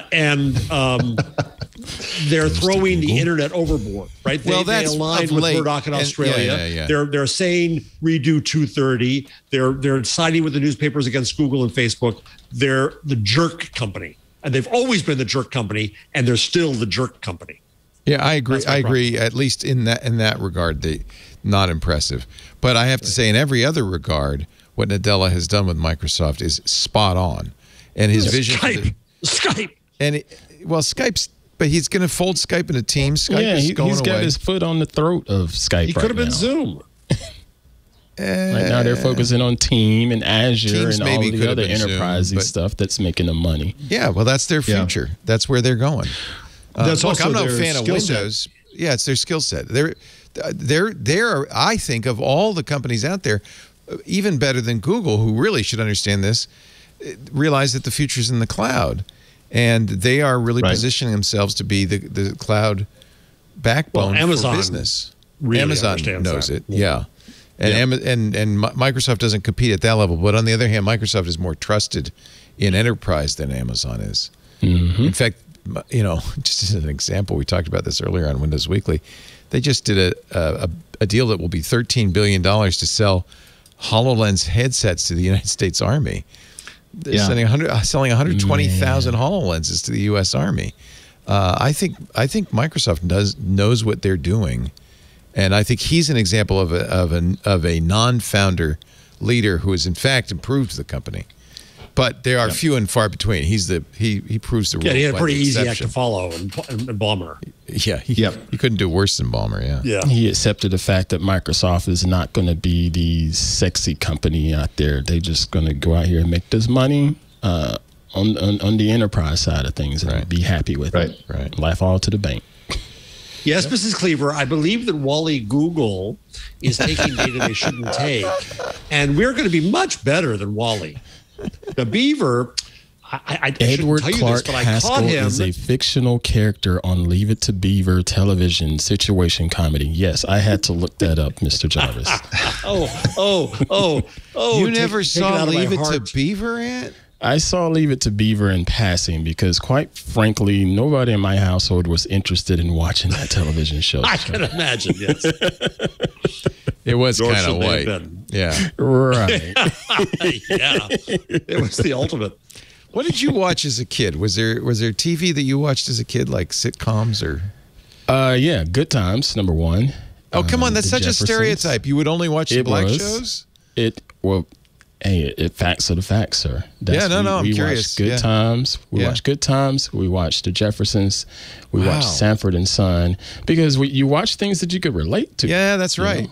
Well, you certainly can't relate to the Beaver's home in white suburbia. I mean, it couldn't be whiter. So but those are different areas. But those are different eras completely. I mean, you're talking about what's the guy who did the Jeffersons and All in the Family, the TV visionary Norman Lear changed all that. So you're talking about pre and post Norman Lear, which is a different world. But I also have to say that the genius of Good Times, the Jeffersons, and Sanford and Sons is they got everybody watching those. Like I was watching those as well, and so that was the beauty of that era. And I also watched Mr. Ed when it came on. There you go. Oh, no, there you lost all your cred. You lost it all in one show. Mr. Ed's neither white nor black. It's a horse. It's equine. It's a horse. It's the equine side of the... That's pretty funny. And Wilbur, clearly that was not real world anywhere. That'd be like watching Gilligan's Island. It was not related to anything in the real world. But Donna Reed and Leave It to Beaver, they pretended... Ozzie and Harriet, they pretended to be real America, the real life. I'm gonna see because these boys won't know this, but Dobie Gillis. Yeah, I'm a little too young to be a Dobie Gillis guy, actually. I actually Gilligan, too, right? but I loved it. It was Gilligan. It's pre-Gilligan. He was a beatnik, right? Yeah. Work. Yeah. Yeah, I think we're only a couple of years apart, but sometimes you really can tell people's age cohorts by the TV shows they watched and the music they listened to. And even a couple of years can make a big difference. I just missed Howdy Doody and Dobie Gillis and stuff. Yeah. By inches. You know what's one of the coolest or most satisfying and underappreciated genres, for lack of a better term, are reaction videos on YouTube where young people look at old people media and discover it for the first time. It's actually really fun to watch. I think that would be funny. It's not as good as babies eating lemons, but it's okay. No, but there are these 20-year-olds who are watching Queen for the first time. Yeah. And crying because it's so good. Right? Oh, interesting. It's very satisfying. It's very satisfying to watch. And there, some of the people just go to YouTube and wait a minute. Come on. You don't think they're aiming at you? They are absolutely aiming. You don't think what? Oh, okay. Pretend you're crying. Pretend it's like the best music you ever heard. Well, no. The baby boomers are gonna love it. I think a lot of it is. Yes, and there's a lot of pandering in terms of the type of content that's viewed. For example, a lot of the international stuff is like foreigners looking at American stuff for the first time, right? Yeah. And American audiences are, so large in number, and they're pandering that. A lot of the British reaction video people are looking at American content, the rules of football, which they don't understand, all this kind of stuff. Ant, you would love this. Go look at the Office Blokes. It's 3 English guys, and look at some of their football videos where they're the hardest tackles in football and all this. They're watching YouTube videos, and they're reacting to it. And you see them scratching their heads. So what are the rules of football? I don't understand. Why are they? Bet that is entertaining. It's so much fun. It really is fun. By the way, Good Times is coming back as an animated series on Netflix. I just want you to know, Ant, just so you'll be ready for that. John Amos, Esther Rowley. That was a spinoff of Maude, which is a spinoff of All of the Family. Yeah. Mm-hmm. So and the Jeffersons was as well, also a spinoff. Yeah, that's right. They were their neighbors. They were down the street. Yeah. My favorite, pretty amazing moral chain. Yeah. Well, my favorite episodes of All in the Family were when because George Jefferson was also a racist. Yeah. Yep. And he would conspire with Archie Bunker to keep the Puerto Ricans out of the neighborhood. Stuff like that. It was so good. It was so good. I was watching the QAnon documentary. This sounds like I'm going far afield. I'm not. It's on HBO. It's a 4-part thing. It's fascinating. Who is Q, basically, trying to figure out. But they interview some QAnon people, and one guy says, "Hey, I'm an Archie Bunker. Archie Bunker made it okay to be a racist." And I thought, dude, you completely missed the point of that series. You are such an idiot. You thought it was giving you permission to call people No. That was bless his heart. Bless his heart. Bless his heart. That's exactly right. Jimmy Walker, Dynamite, came from Good Times. Yep. Mm-hmm. Quite controversial. Really? Dynamite?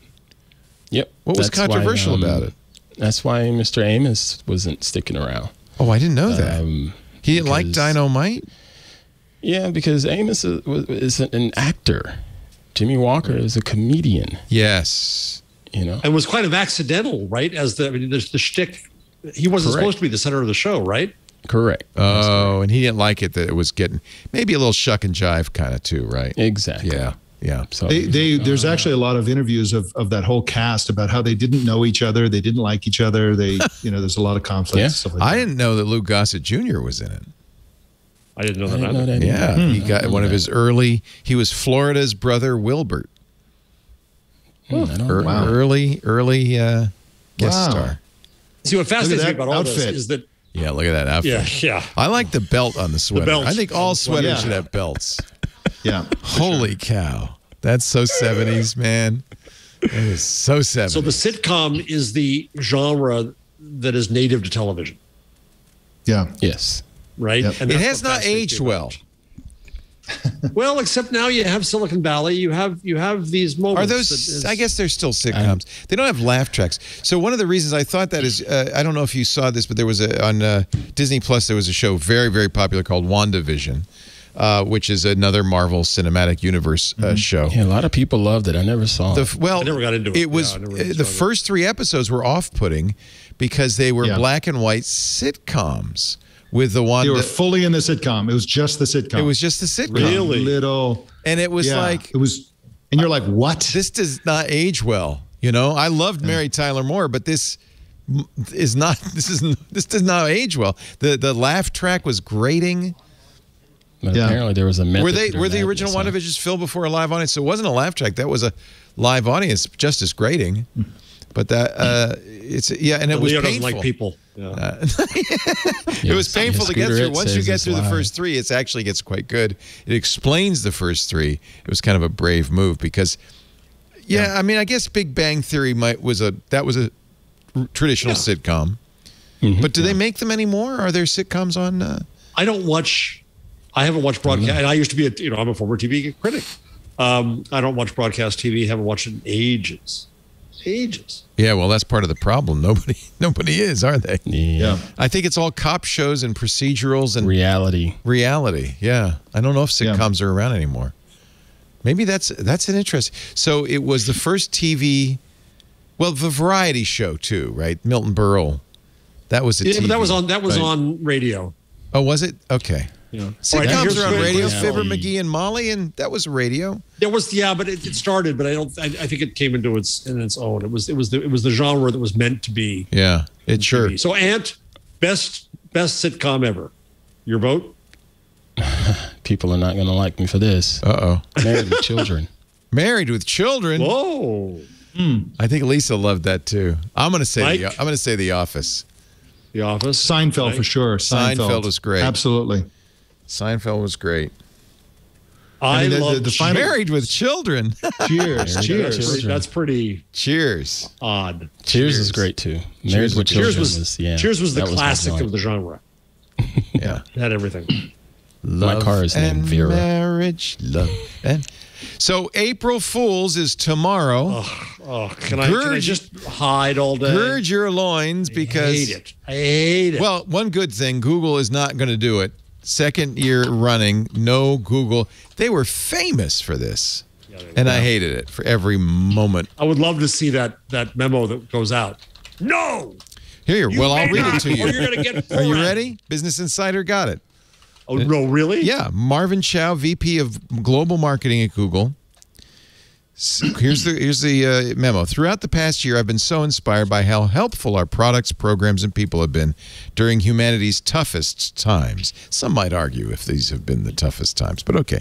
We've done it with sensitivity and empathy, reflecting the range of challenging experiences so many are experiencing globally. As you may remember, last year, we made the decision to pause our long-standing Google tradition of celebrating April Fool's Day out of respect for all those fighting COVID-19. Really? Really, that's why? Okay. With much of the world still grappling with serious challenges, we feel we should again pause the jokes for April Fool's Day this year. Like we did last year, we should continue to find appropriate ways to bring moments of joy to our users throughout the year, e.g. doodles, Easter eggs, etc. By the way, there is an Easter egg if you search Google for Ever Given. It's just a little Easter egg, little boats floating across. That's the kind of thing we're talking about. Yeah. Well, I wish Volkswagen. Oh my God, this fooled me. This fooled me. They actually said this is not an April Fool's joke. We are renaming Volkswagen America to Volkswagen because we're all electric. Volkswagen America. They even said, away from that whole diesel thing. Yeah. They even said this is not an April Fool's joke, and they released it 2 days before. Yeah. That's missing how April Fool's jokes work. Exactly. You don't say that it's not an April Fool's joke. Yeah. Can you get a calendar? Volkswagen spokesman Mark Gillis said in an emailed statement Tuesday night, there will be no renaming of Volkswagen of America. The alleged renaming was designed to be an announcement in the spirit of April Fool's Day, highlighting the launch of the all-electric ID.4 SUV and signaling our commitment to bringing electric mobility to all. So, yeah, they released it several days too early. Speaking of sitcoms, I loved Hogan's Heroes. That was a great Hogan! accent. There will be no renaming! How did that ever get on the air? It's popular in Germany now. Funny Nazis. Really? Yeah. That's weird. Yeah. So Volkswagen, which was clever and certainly got a lot of attention, it did not Here's a professor at Dartmouth Tuck School of Business, Paul Argenti, said, goofing around about who it is and what it's trying to do, particularly with anything related to sustainability, strikes me as really, really bad taste. It's just terrible. Yeah. They said, oh, we accidentally posted it early. It's now removed from the website. I thought I just want to hide tomorrow. I just hate it. I hate God, it. I hate it. I hate it because it's always ham-fisted. Yeah. Yeah. You know, if you Google was actually pretty good at it, but I still hate it. No, Google was the best, but still, Google at least you knew it was a joke. Yeah. All right, no pranks. Want to see some great volcano drone footage? Sure. Please. What line is that? Line 107. Guy melted one of his drones to get this. Ant's a big droner. Yeah, that's why I used to be. Can't fly around here anywhere. Oh. I've recently become one. I just absolutely love it. Which so drone much. do you have, Mike? I have the Mini 2. Yeah, that's a nice one. Easy to fly. I love it. Yeah. Oh, is this from Iceland? Yeah, it's from Iceland. That's what it's amazing. Let's turn on the sound here. Oh, it's just music. No, it's music. Yeah, I don't care. I want to hear bubbling lava. But yeah, if you go to the ones that have the video on them. So he apparently Look at this. Yeah, that's risky. You're pretty darn close to the heat. Oh my God! Well, look, he's going to go through. Watch out for the splashing magma. That's not going to be good. Yeah, there it goes. By the way, notice picture lost. Yeah, he melted one of them. Holy Famous last cow. words at that point. He flew it. Oh, there must have been uploading footage, right? I mean, how did? Yeah, yeah. That one. That's the one that melted them, I think. Oh my goodness! Beautiful. You know what? They're beautiful because they're abstract, which is really kind of cool.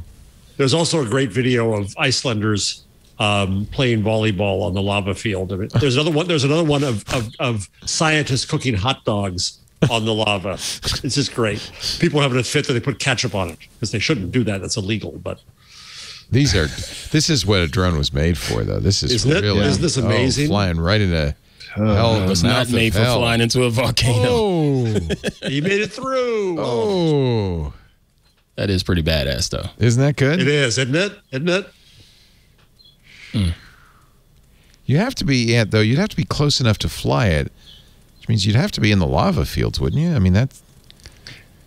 Yeah, but did you guys see the ones are getting better and better? So you can go far. The range is getting better. Yeah. Did you see the one where the guy goes into the bowling alley and he ends up crashing the drone right into? Yeah, we the watched that windows? last week. That is so Beautiful. fun. That is so good. I'm loving it. You think this is an FPV drone or is it or is it just a standard? I presume it's FPV because of the maneuvering. Yeah. So that's because the consumer drones, you don't get that much flexibility. No. He's flying right. Yeah. So what's the likely cost of his melted drone? $1,000. Probably more than that. I bought my son an FPV 15. drone for under $1,000, but of course you trick him out, so it depends how he tricked it out. Yeah, I'm figuring minimum 15 plus another $300-400 for the receiver transmitter. But that doesn't melt. At least he can reuse that. He still has that because he can keep using that on another one. Right. Yeah. Wow, nice stuff. Thought you'd like that. Let's let me think. What do I have to do here before we wrap up? Let me give one more commercial. I do want to do the change log. Lots more to come with Ant, Jeff, and Mike. My three buds. Always look forward to this show, I got to say. Our show today brought to you by a new list that I think you're going to want to check out, the Enterprise Tech 30. This is a piece of seminal research developed by Wing Venture Capital in partnership with NASDAQ. These are the top 30 enterprises, but they're not public. They're in the private enterprise tech sector. That's something that's hard to, look into. You really don't have, if they're not public, you don't have any idea which company is doing well or poorly because, they don't have any reporting requirements. They can be cagey around growth and revenue. Sales cycles can be long and arduous. And I have to say, unfortunately, you may see lists like this in other places, but they're A, they're often dominated by well-known consumer brands or mature B2B startups, and B, frankly, there's credibility issues because a lot of these lists are produced by lobbying or even pay-to-play methods. And even if they're not, they're absolutely subject to the bias based on how much a company can generate hype around itself. That's not the point of the Enterprise Tech 30. In fact, if you look at the methodology here on the website, you'll see this is really done in a very responsible way to make sure that you're going to get a list of the enterprise startups with literally the most potential to tectonically shift how enterprises operate for the better. Anybody on this list, the ET30, they're on a fast track of growth, but they're also really changing how business is done. There will be exits, absolutely. Future IPOs, multi-billion-dollar exits. You can't lobby your way onto this list. You can only be selected and become part of an elite community. The Enterprise Tech 30 focuses on companies with potential at all stages of maturity, not just companies with mature businesses and existing traction. There's startups in here too. A great buying guide for enterprise executives looking to bring more validated and credible digital innovation into their organizations. Who are the disruptors, the people who are going to change our world? The Enterprise Tech founders on this list should see their inclusion as the highest endorsement of their current and future success. And by the way, if you're planning to build a publicly traded company, getting on this list is a watershed moment in your journey. Tech executives and high-performance operators will use the list to help guide the decisions on what companies to join. So there's a lot of interest in this. It's now out. The 2021 edition of the Enterprise Tech 30, brought to you by Wing Venture Capital and NASDAQ. Head over to enterprisetech30.com to see who made this year's list. Oh, you're showing it. That's okay. Enterprise Tech, there's a lot more than just the list. Lots of information at enterprisetech30.com. We thank the ET30, Wing, and NASDAQ for their support. enterprisetech30.com. Chrissy Teigen is quitting the Twitter. She was named by Twitter as the mayor, the unofficial mayor of Twitter. She's certainly popular on Twitter, 13.7 million followers. But after being beat up, blocked by President Trump, attacked by many, she's decided to call it a day. She's leaving. She'll be back. You think she'll be back? It just happens so often. It's not. I think they also miss some of the people who they did interact with. Yeah. Those jerks. And we got to do a better job of de-jerking the place. But did she say she blocked more than 1 million people? Yeah. And that was on January 6th. That was all around the Capitol insurrection. Wow. Yeah. She said, I'm just tired of the 2-follower punches. For years, I've taken so many small 2-follower account punches. To this point, I'm honestly, deeply bruised. I think if you have that many followers, it's got to be pretty unusable. Yeah. Well, you shouldn't. And I think you'll see this on the big accounts like that. They don't follow people, but still, there's nothing to keep people from name dropping you. That's the problem, and so you can't really Twitter. get That's a flaw in the structural flaw. Yeah, maybe she'll come back because you're right. People like her are hooked on the notoriety and I think fame. Twitter will keep inventing new mechanisms to make it better. I hope. I see some evidence that they're doing that. I think so. I think they're working hard because they don't want this reputation. Right. It's not a good look for they're doing a lot. Any publicly held company. So, yeah, it's sad. Facebook also introduced new stuff today. Yes, big story. I was trying to track that down. That broke right as we went to press, as they say. It's line 39. Because I haven't read up on this. Let me read. It's very long. It's a 21-minute read, according to Nick Clegg. You and the algorithms. They're changing the news feed, right? Yeah, they're adding some stuff in there. But this is a very long piece where he kind of it's a bit of an issue. He kind of tries to say, and this is a fairly standard Facebook shtick, is it's not just us, it's you too, right? We're giving you what you want and you can change it and so on and so forth. He's actually addressing 3 things that we've talked about before on the show. The Atlantic article comparing Facebook to the doomsday machine, which you excoriated. The Netflix documentary, The Social Dilemma, which I agree was dopey. Yep. Shoshana Zuboff's Surveillance Capitalism. You've said. Which I roll my eyes at. Yeah. But I do agree with Nick that it isn't just Facebook. Right. You know, it is us. And Facebook is a reflection it's us, of and it's media, and so on. I agree with a large number of his points. I got upset about a couple things. I got upset that he has a line in there asking whether government should decide what conversations citizens should have. They can't. They're not allowed to. Don't even raise that. Why would you raise that? And I'm upset that Facebook has been playing the regulatory capture and saying, yeah, go ahead, redo 230, regulate us. It's fine. Tell us what to do. We'll do that. That's a cop-out. They should try to set their own standards of behavior, and they're still not doing that. I find that upsetting. But nonetheless, I generally agree. But in any case, in there, they announced a few new things. I got to go way down on this damn thing. Yeah, it's a long article. Holy cow. But he has to kind of establish why they did the news feed and all that stuff, and before he could say what's going to change. So they're going to change the algorithm. They're changing a few things. It's easier to go to chronological versus algorithm. Hallelujah. You know, it's always been there, but now they're going to make it but easier. it would revert. You know, I would go into Facebook, set it to chronological, and the next time I came back, it was back to the algorithmic feed. Honestly, Facebook's initial promise, which they should have a switch for, is I just want to see everything posted by the people I follow in chronological order, and that's that. Right. And that seems like that's what the Facebook promised. This would be the feed of people you care about. That seems like it would be pretty good. Instagram was that initially. Then went algorithmic. Even Twitter has gone somewhat algorithmic. Somewhat algorithmic. Yep. Though when I switch on Twitter off the algorithmic, I actually go back to it because I miss things. It does find things that I would miss. Right. So I just put up the list of the changes there.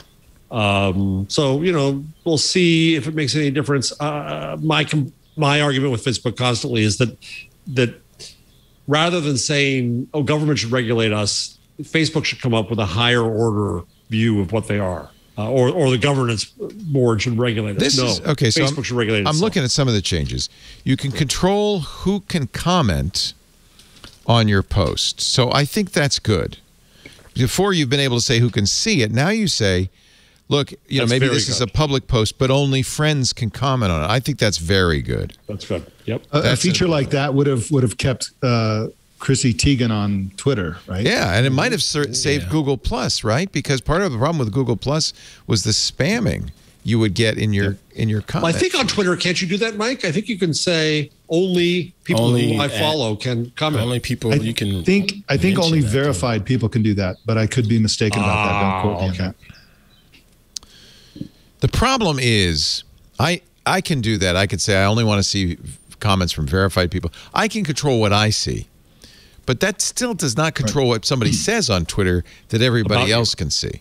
Yes. Yeah. So if somebody searches for my name on Twitter, they're going to see stuff I don't see because it's blocked.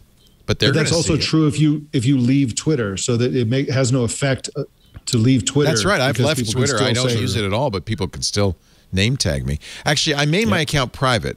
So does that mean you can still? I think you can't name tag me unless you're a friend now, right? In Twitter, I think you can still type it out, but it doesn't. You can type it out, but you can't at Leo Laporte.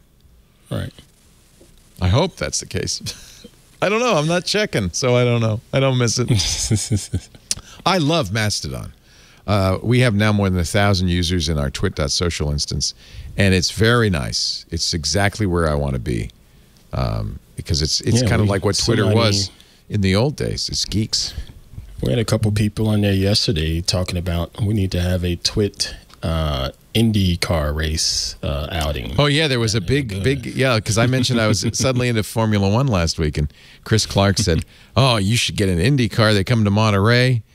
You could see them in California once or twice a season. Yep. All right. I'm willing to go. Road trip. Road trip. What else? Let's see. What other changes? More control. The new tool is example of control and curate your news feed. By adjusting your commenting audience, you can further control how you want to invite conversation on your public posts, limit potentially unwanted interactions. I think that's good. If you're a public figure, creator, or brand, you can choose to limit your commenting audience on your public post to help you feel safe, Chrissy. So, Chrissy, come on over. We're making it easier to sort and browse the news feed, giving you more control over what you see. They've launched Favorites, a new tool where you can control and prioritize posts from the friends and pages you care about most of the news feed. By selecting up to 30 friends and pages to include in Favorites, their posts will appear higher in the ranked news feed. So this is sort of giving me what I wanted. It's still going to put other stuff. It has done that road, at least, yes. Yeah. The feed filter bar is a new menu at the top of the news feed. It offers easier access to most recent, the so-called chronological feed. That's good. And the feed filter bar will be visible on the Android app when you scroll up on the news feed. It's coming to iOS. And they're both in the shortcuts menu. All right. Did I miss and then there's it? Why am I seeing is this? not on Facebook? Say again? She was Twitter. She quit. No, I'm saying, but I don't know. Is she on Facebook? I wouldn't know. I don't know. That's another place I don't hang. Yeah, same here. I don't even have an account. Antisocial. I kept my Twitter account and I kept my Instagram account, mostly so during shows I could display tweets, but I really didn't want to have anything to do with Facebook, so and I don't miss it. You know, it's not like I was addicted and then now I dream about it and wish I could go back. I'm fine without it. You're also glowing more, too. I'm glowing much more. It's because you dropped Facebook. You're glowing. Thank you. You're so right. Understand why, as you said, Jeff, why you see a post. Because you're a Nazi. Yeah. What? Why am I seeing this? Because you have weird uncles. Why? Related engagement, related topics, location. Okay, so those are the big changes. So if you're a Facebook user, it's a try. Yeah, good for them. You'd think they'd be trying this all the time, but yeah, you'd think that this would be let's see. Facebook is reopening. They've set a date for reopening their San Francisco and Bay Area offices, but no free food and no transit, so stay home. Ooh. Wow. Yeah. Uber's opening its San Francisco offices on Monday. Facebook will open May 10th in its Menlo Park offices at 10% capacity, though, so most people won't be coming. Google has announced it too has decided it's time to open up the offices sometime in April. You know, I wish these companies would. I guess they can't legally say it if you're vaccinated, but I think they can't legally say it. Well, Rutgers University is saying students cannot return unless they're vaccinated, which I wish my university would do. I love that. Maybe a university can do that, but a company can't. Google is encouraging workers to get vaccinated, but is not requiring it. You won't be required to come into the office until at least September, but they are starting to open up in April, they told workers in an email today. Microsoft, same thing. We talked about that earlier on Windows Weekly. I would guess that there's some legal limitation on requiring. Well, I guess I'll have to find out, because I'd love to say to our employees, you know, more than half of them are getting vaccinated now. You can come back if you're vaccinated. So I'm looking up SHRM, which is the Association of HR People. What a fun group. What a great name. It's a perfect name for an HR group.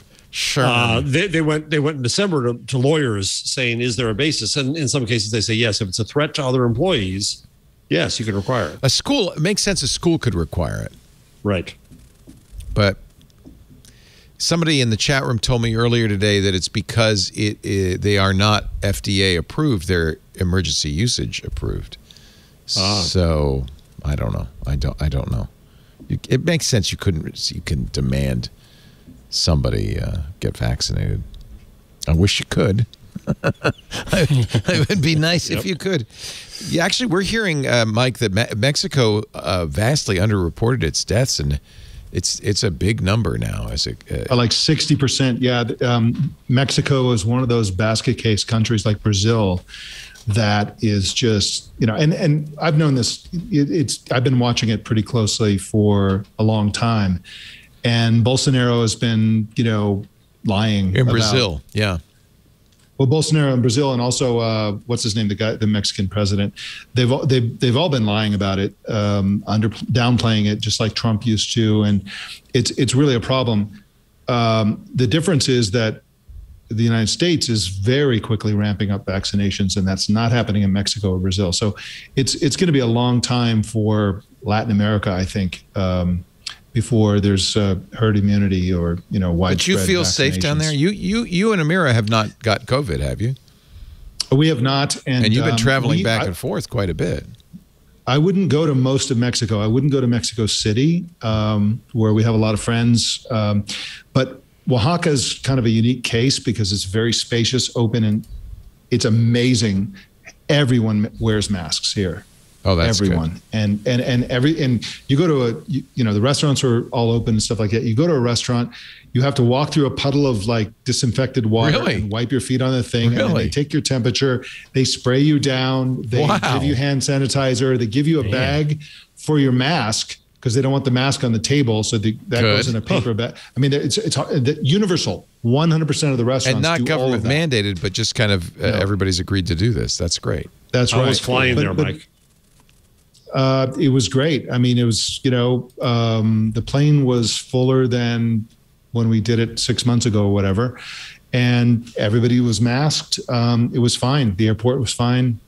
I mean, I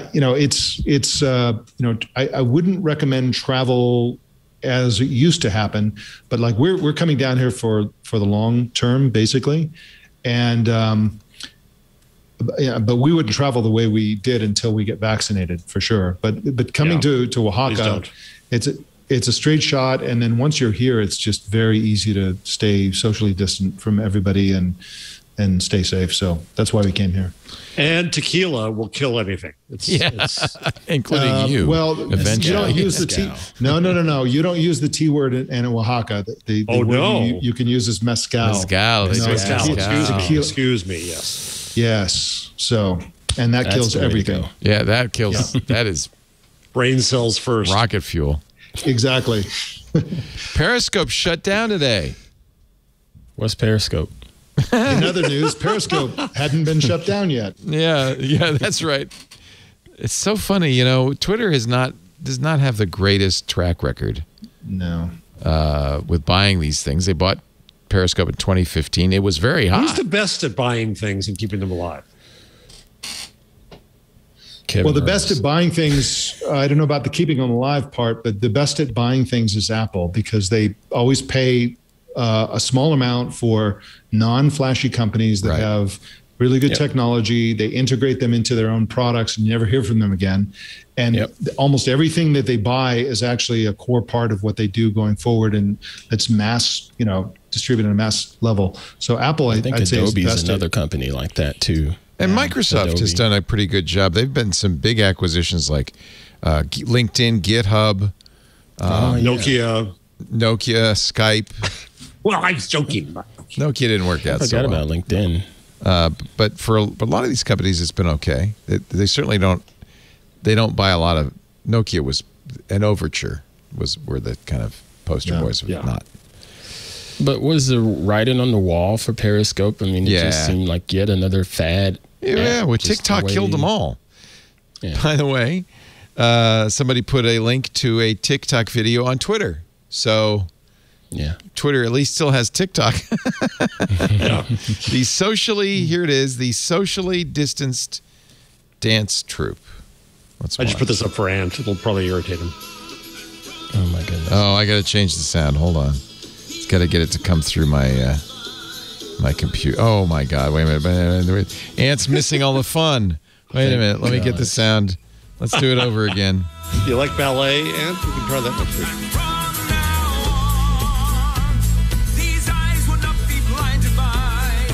Is this The Greatest Showman? What is this?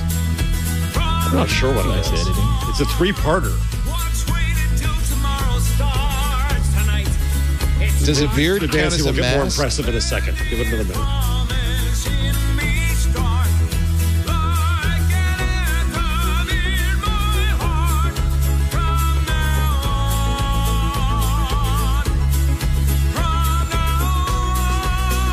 Here we go. All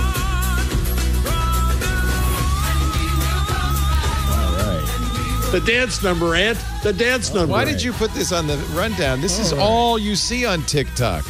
This stuff like this. TikTok is just all this. This is not even special. This is just What yet I another. appreciate is these people went out and shot the damn thing. Yeah. And Yeah. that takes. I feel like that's some from. guts. I love that. I feel like Go that's. create. Then there's more, and then there's more after that, and I don't know. I don't know what the point of all of that was. Phoenix Warp in the chat. Wait. I put up some You're weird hovering? stuff in there. Yeah, Phoenix Warp was about to mute, but I muted it for him. I muted it for him.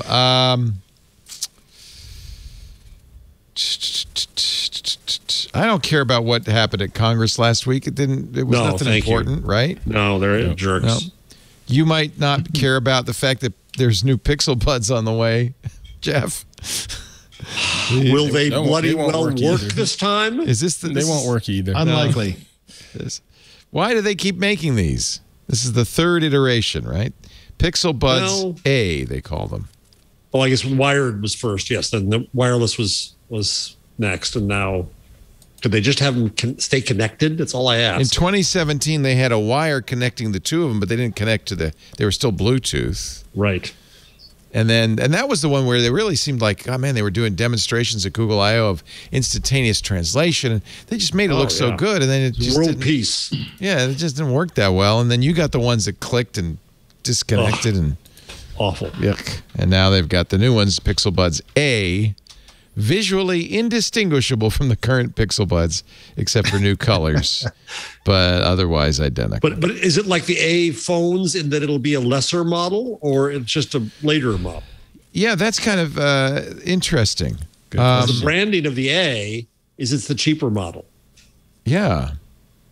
Don't know. We don't know the price yet, actually.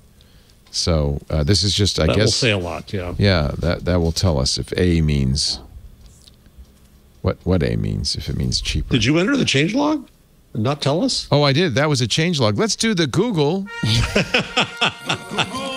Thank you for. It's like you wandered across the border I into wandered Canada. into and didn't know it. changelog. I wandered into changelog. Google continually, I think the one product Google is updating faster than any other is Google Maps. More updates to Google Maps. Like 100 of them. Yeah. Huge. They're just going crazy. Live view augmented reality directions come to airports, transit stations, and malls. That means you hold up the phone and you can see where you are with an arrow and icon, so you know that this is we're going. You've had these outside for a while. There's the and it's- Annie's pretzels that way. Yeah, Annie's pretzels that way. Exactly. And it's going to be so good when it's glasses, right? It's just dumb to hold up your phone. Once that's like That's what this is AR for, glasses right? is going to be amazing. Yeah. Now suggestions. By the way, those are the AR directions are available in very limited places.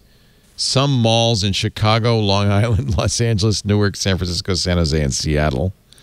They'll be coming to transit stations, airports, and malls in Tokyo and Zurich in the coming months, but more cities on the way. As you might imagine, they've got to, shoot video, and I don't know what they have to do to make this work. They have to do some sort of mapping. Here's a video from the Zurich airport, how you would get to go down one level and stare. I think that's good. That'll be very helpful. And you're right, Mike. That's what this is a taste of what glasses could be. I think the augmented reality glasses are going to be the coolest thing we're all going to be talking about for the next 2 years. Starting with, we're going to hear about Apple's can't wait. this year. Can't It's wait. going to be so I think Mike's amazing. a sitcom character where he's Uncle Mike. He's the last person on Earth who's still on Google Plus, the last person on Earth who still uses Google Plus. I'm the Eddie Haskell of tech. No. You're the I wish I'm faster in my brain, but I'm not. I'm the Newman of tech. Hello, Newman. There you go. Google now will let you. There'll be a menu for trip options, and it will indicate with a little green leaf which trip options are eco-friendly. As if fewer you didn't, hills. As if you didn't less know. Jams. No, like walk. It's better than. There's that too. Walk is better than driving. That kind of thing. Lots of changes, boy. Tons. If the eco-friendly route has about the same ETA as the fastest route, it will default to the fuel-efficient route, but you could change that in settings. So that's kind of interesting. The most fuel-efficient route, 8% lower CO2 emissions, for example, that kind of thing. I think that's kind of interesting. Yeah. Yeah. A little trivial. Yeah. There'll be alerts that will tell you when you're navigating through low emissions zones. That matters. What's that mean? Los Angeles? I don't know. Don't emit. You're in the. It'll initially be France, Germany, the Netherlands, Spain, and the UK. More countries coming soon. New map layers for weather and air quality. I like that. First in Australia, India, and the US. And there will be a new grocery pickup tool, but you'll have to be in Portland and you'll have to be shopping at Fred Meyer. It'll let you share your location and ETA with the store via maps so that your groceries are ready when you arrive. Fred's packing them right now. Google Meet is extending unlimited video calls for free Gmail accounts to June. This was something they did for the pandemic. It's going to continue. Mm-hmm. Kids' profiles are rolling out to the Chromecast now. By the way, I'm glad I took your advice. I got one the new Chromecast, and I've just ordered 2 more. That's great, isn't it? Yeah, it is. Yeah. And they are, for some reason, they're keeping that one up to date. It feels like that's the product that they're most devoted to. Google and that's been a game changer for those of us who travel. So staying in one place or another, and I just plug in the Chromecast, and just how do you have to? Oh, that's interesting. You have to pair it to the Wi-Fi, though, right? So how do you? Yeah. So how does that? I guess you just go through the setup process. Yeah, your phone's on the Wi-Fi, and then you say, "I see it." Okay. Yeah, because we're going on vacation next week. By the way, I won't be here next week. Jason will be filling in. What? I'm going on vacation. Haven't done that in a while. On vacation. Just over the hill to Napa, just to Calistoga, to take the waters. Was this the place where you almost went before in the fire? No, that burned down. Ooh, no. Ooh. The place Lisa and I got married, and we would stay on a regular, every year on our honeymoon, on our anniversary. We were going there last summer. Yeah. It would be going to be our first trip after the pandemic. When we got there, they said, "Yeah, you should turn around. I think we're going to get evacuated." And it was pretty smoky, and so we got back in the car. Halfway home, got the evacuation warning saying, "Get out, get out." And it didn't burn down during that fire, but then a subsequent wildfire did, and it's gone. And here's a pro tip, Leo, for that I learned as a part owner of a winery. Don't get anything from 2020. The entire the wine is not going to be good. Everything's smoked. Everything is weird. If they offer you like a white or a rosé or something like that from 2020, just kind of say, anything from 2019. Oh golly. Yeah. Did not think about that. Yeah, the wineries are trying to get through this year. They're shipping bottles. They're hoping people don't notice, and et cetera. But like 2020 was a I thought you said that was an year. Oaky Chardonnay. It's very oaky. Smoky Chardonnay. Here's I went to the website for the place that we used to go, Calistoga Ranch, and basically the Calistoga Ranch is closed indefinitely. There's a picture of a very smoky place and a button that says donate. So save us. That's not help us. It's not encouraging. Yeah. Ouch. Yeah, it's too bad. It's owned by a very successful hotel chain though, so it's my hope they'll rebuild it. And so we're going to a different place. One that didn't burn down. I won't be here next week. Yeah, I love Calistoga. It's beautiful. I love Napa. And I thank you for that tip. We'll look for wines pre-20. Napa's awesome. 2020. Yikes. So I was thinking, but this all came up because you mentioned the new Google TV, Chromecast with Google TV. So if I brought that I should bring that. Yes. Just plug it into the HDMI cable, the port in the back of the TV. Yeah. Plug it in, and you're good to just don't forget. I do everything for the Pixel. Don't leave it there. Yeah, exactly. That's the biggest one. But they're so cheap that even if you do, it's not the end of the world. Yeah, I'm totally the next person in the room. But the original Chromecast that I had umpteen years ago, and when I was traveling more regularly, you plug it in at the hotel, and you have to connect to the hotel Wi-Fi. But the hotel Wi-Fi had some other it had a capture authentication process. Yeah. Is that still the case nowadays? Because I don't know. I hardly ever turn on a TV at hotels. I don't stay in hotels. So yeah, the Airbnb is just a login. Yeah, I don't know. I think the captive portal might not work, except that you would do that on the phone. And you could get through the captive portal on the phone, and then you'd have the Wi-Fi. Maybe at that point you could hand it off. Go through a lot of data. I'll check. You know, that may be, you're right. We're staying in a hotel. And here's my next car, a Fiat 500. It's got the Hey logo on it. You're not buying a Fiat. No, Leo. I'm not. No, you're not buying a Fiat. I'm joking. But look at the colors on the side of it. I love it. Cool. I guess when you talk to it, it's going to do the Google. It's the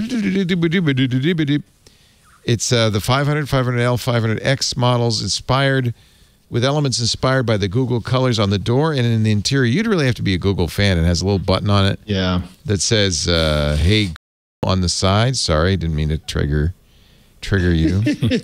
I'd get it. I'd like that. Yeah, and I guess you can query the Google Assistant in the car, but you can also query the Google Assistant at home to ask about the fuel level, see if your car's locked, switch on the emergency lights. You just say, hey, you know who, ask my Fiat. And that's pretty cool. I think we're going to see a lot more of that, obviously. Yes. Yeah. And that is the Google change.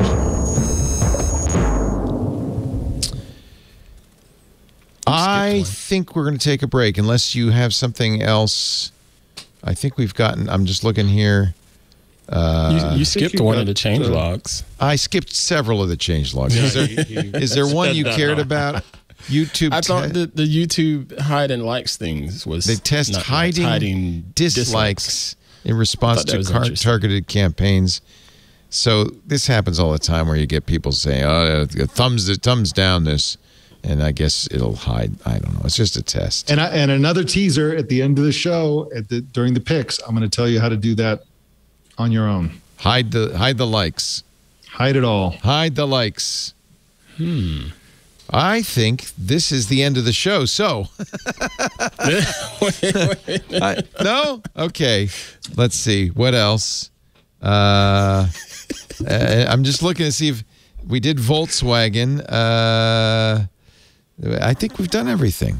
Yes, I think you've done everything. What is it that you? Does it matter if Zoom is going to have an SDK?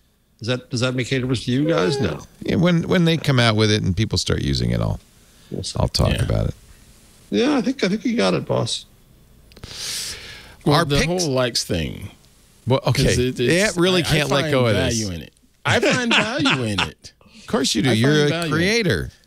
Well, because but you know there have been targeted dislike campaigns, right? I know no one would do that to you.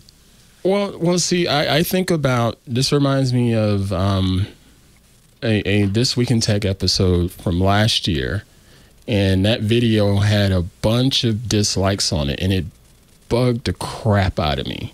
And I'm glad that I could see that it had dislikes, because other people can help amplify that video, because it had a great message. It was featuring Miss Lexi Savitas, and she talked about women in tech. And people disliked it. Yeah. And I'm like, man, this is bull crap. And I liked that I was able to see that people were clicking dislike in a trolling effect or whatever so you could try to push it down so I could fight back. Yeah. Right. So this is an example of what it would look like. There's 978 thumbs up, but it doesn't show the dislike count. The move was made, quote, in response to creator feedback around well-being. It hurts my feelings when you have the dislike button. Could you hide dislikes? But that's when you should just get rid of both of those buttons, likes and dislikes. If that's the case, if you're worried about well-being, just don't have like. Yeah, because you can actually, if you're a creator, you can still see it in your private, YouTube studio area. In the stats. Yeah, but other people can't see it, so no one knows that everybody hates you. Nobody yet. This is an experiment that will not be around for long. My prediction. One of the reasons I skipped it. It's like, it's an experiment. Google experiments with stuff. These A/B tests all the time. They experiment with some things for a couple years. Hey, if you're on Verizon's 3G network, the clock is ticking. Bye-bye now. The end is near. The end is near. Back in January, Verizon said they didn't really have a time frame for decommissioning the network. They've now said December, you have some time. December 31st, 2022. Now, it is the case that there are people with phones that only do 3G. They don't do 4G or LTE or 5G. So there will be people, every time this happens, there will be people who will say, oh, my God, you made my phone break. Of the 94 million customers Verizon has, they estimate about 1% are still using 3G. That's almost 1 million people. That's a lot of people. Wow. So I'm having a senior moment. The competitor to CDMA was GSM. GSM. Verizon was CDMA. That headache that that's was. the one that pretty much won, right? Was GSM. Well, it did, and now it's LTE, and everybody's LTE, and neither GSM nor CDMA. They're all just using LTE. So you can use GSM over LTE, but between VoLTE and LTE, and everybody's just using LTE. So, is LTE a flavor of GSM? No, LTE is something else entirely, and most people are. It's the high-speed data, and most people are putting voice over LTE. Got it. All right.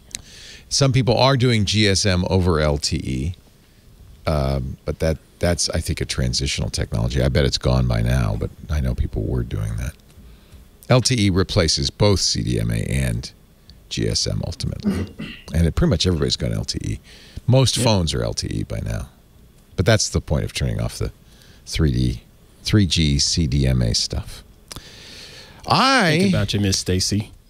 Pardon me? Oh yeah, this is where Stacy could thinking about Miss Stacy absolutely right come in and check straighten us like out. Captain Sam. She's rolling her eyes at us now. Oh, you guys just don't grasp how this stuff works, do you? It's not a prow. It's a GSM. There was a really good post on a blog called Stone Soup. I posted it more for you guys, but our audience might be interested in it. I like that the boat is stuck. It's bad that the boat is stuck. It's bad for lots of people and lots of reasons. I know that. Please don't think that me liking the stuck boat is an ideological stance. This is not an opinion I have about boats or about canals or about things generally being stuck. It's bad that the boat's stuck. It's bad for lots of people and lots of reasons. But I can't deny it. I like that the boat is stuck. I like that so far we all seem to agree the boat is stuck. There's no debate over whether or not the big boat is stuck. It's a big boat. It's stuck. We're all aware of those facts. And even those of us who are currently located in outer space believe. Furthermore, most of us share the opinion that it's disagreeable logistically for the boat to be stuck. The boat being stuck is inconvenient. It's a big disruption. Nobody can say it's not a big disruption. None of my distant relatives will get into arguments on the Facebook about whether or not the stuck boat is making a nuisance for a lot of people. I like that. Another thing I like, we know exactly what the problem is that is making the boat be stuck. It's a big boat, and it's stuck. Sure. Sure, shipping and manufacturing of boats and canals have lots of connections to varied and sundry historical and sociological issues, but this immediate problem in front of us is a stuck boat. And we can look at that problem for precisely what it is. It's not stuck for mysterious reasons related to a long history of humans cruelly exploiting other humans. It's not stuck because a politician wanted money from an organization that profits from human suffering. It's not stuck because someone's pretending to be in favor of free speech is trying to promote hateful ideologies. It's stuck because it's big. Bigger than the place where it is. And that's why it's stuck. It goes on. It goes on. It's good. It's an antidote. And he closes. I hope the boat gets unstuck. I do. I hope that nobody gets hurt, and I extend that hope all the way through to every kind of hurt that's possible. And selfishly and honestly, part of me hopes that nobody gets hurt so I can keep on liking that the big boat was stuck. And maybe the boat can just stay stuck for a minute so I can keep on cherishing a situation that makes sense. The boat is stuck. That's all that's there a is wonderful to it. That's a wonderful post. I wish I had written it. I love it. Respect. But let me just throw one horrible spin on this whole thing. Oh no. In the conspiracy theory circles, they in fact believe that the boat was stuck because Hillary Clinton was trafficking minors, and there's a whole I don't even. There really is. Of course there is. Of course there is. Of course there is. You know what? I'm trying to find attribution for this. All I can say, it's stone-soup.ghost.io, and it's written by somebody named Gailey. But it's really great. Really, really good. It's what we needed at a time like this. Yep. Let's start, since Mike is visiting us all the way from Oaxaca. By the way, we were a little worried because you said your bandwidth wasn't great, but it's been beautiful. It's been great, yeah. Yeah. Mike Elgin, mikeelgin.substack.com is his new newsletter. Please read it, and then when you get it, say, I love this. I'm going to subscribe. How much is it to subscribe? I think it's $5 a month. He doesn't even know because like Substack takes care of it all. Just sign up for the free thing, and you'll love it. I guarantee that everyone listening to this show will absolutely love it, and it's free. I'm going to subscribe. I like it. Mike, your pick of the week. Okay, so I have 3 quick ones. The first one, we were talking about newsletters and Substack and all that kind of stuff. So I'm a paid user of hey.com, the email service. Oh, yeah, you use it, huh? I do. I don't use it that much. I use both it and Gmail. It's very complicated, and I'm a hardcore zero inbox kind of guy. So my inbox is always empty, and I've written about that on my newsletter. But I'm fascinated by the fact that Hey has a service that almost nobody knows about that's really fantastic. So if you're a paid subscriber to Hey, it costs $100 a year. And you have a Hey email address, which you will. They'll give you one if you subscribe. They have a newsletter publishing service that is breathtakingly simple. What you do is you write an email to world@hey.com. Oh. And when you do that, it will publish a public page. It will create a blog, basically. And it will offer to anybody who goes to that page the ability to either subscribe via RSS or subscribe via email, and it becomes an email newsletter. Everything subsequently that you post to world@hey.com is delivered to anyone who signs up for your newsletter. Now, one of the things I love about this is that it's so brain dead simple. You just write an email and send it. That's how you post to this thing. That's how you create it. That's how you do everything. That's all you do. But back in the day, there used to be, many years ago, people will remember there was a service called Posterous, which innovated. Oh, I loved Posterous. I'm so sad about Posterous. You could post a blog post by sending an email. So I did when I was in China, because Facebook and Twitter and everything were blocked back in 2009. I used Posterous to blog my trip by email.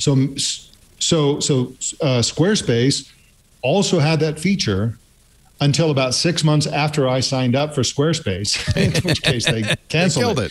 But you used to be able to post a blog post by email on Squarespace. They killed it. It's a rare feature now, but Hey World, which is what this service is called, does that. You can just do all your blog posting by email. anyway, so if you have any interest in hey.com, it's another reason to subscribe to that. And you can do a Substack-like newsletter that's even simpler than Substack. Is there an address for your Hey newsletter? Are you doing this or no? Because you have Substack. I am not currently doing this because I'm on Substack, right. but it's just a really cool. It's you could use it to actually publish a newsletter, but it's really for, like, for example, if Jeff wants to send a newsletter to like 20 colleagues or whatever, or just post something for students or something, it's just instantaneous. You literally send one email and you've got this thing. It's done. You've got all this stuff going on. You've got newsletter, you have blog, you have all this stuff. So it's very cool in that sense. So that's my long one. I have two very quick ones. The second one is, I know that at Twit, among the many coffee making things that are there in the office. Oh my God! One of which is the AeroPress, which is always sort of kind every of day. there. Yes. All right. So I've become a huge fan on this trip of the AeroPress Go, which isn't getting enough press because it kind of came out right when everybody stopped traveling. But the AeroPress Go is a travel version of the AeroPress. It's so ironic because I bought Lisa this, and then COVID. Well, you can't go anywhere. We haven't used it, but we have it. I've had it for months and haven't used it till this trip. Yeah. But I have to say that now that I'm using it on this trip, it's brilliant.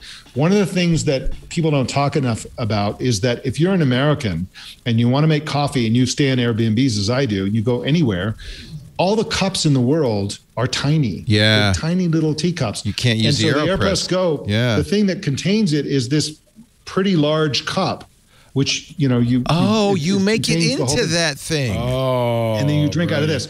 I get this. This cup is twice as big as any other cup in this house. And there's like 30. And it's smaller though than a normal coffee mug. Because one of the things I didn't like about the AeroPress Go is it doesn't have as much capacity as the full-size AeroPress. But this is pretty good. It's good enough. Size of a large mug, or whatever. Yeah. Okay, so and then the last one is the YouTube one. So YouTube is addictive. They dangle all this stuff. They have the negative comments. They have all this stuff. There's an extension, a Chrome extension, also a Firefox extension called Improved Tube, which you can get on all the places you get extensions.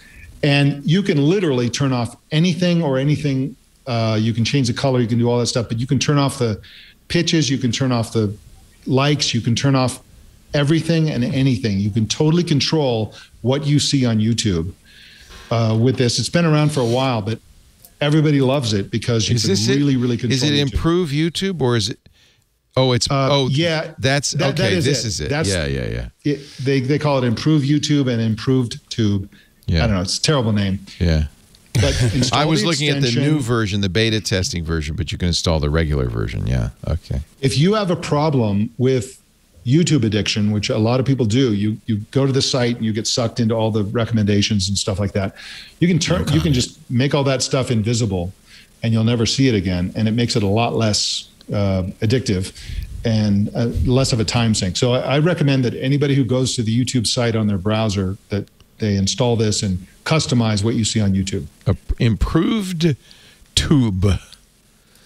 And, I saw when Hey came out with it, I thought, I should maybe, because I did a trial, but I didn't buy Hey because it's $100 a year.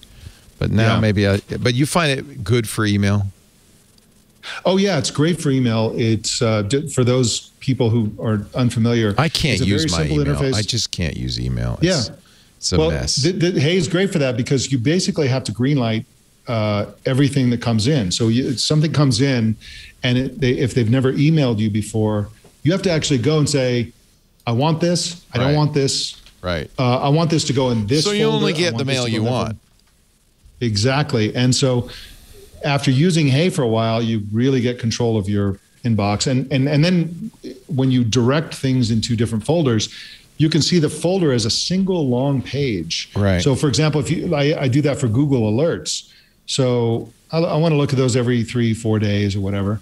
And I just go into that folder and it's just one page. I go through all the alerts just quickly.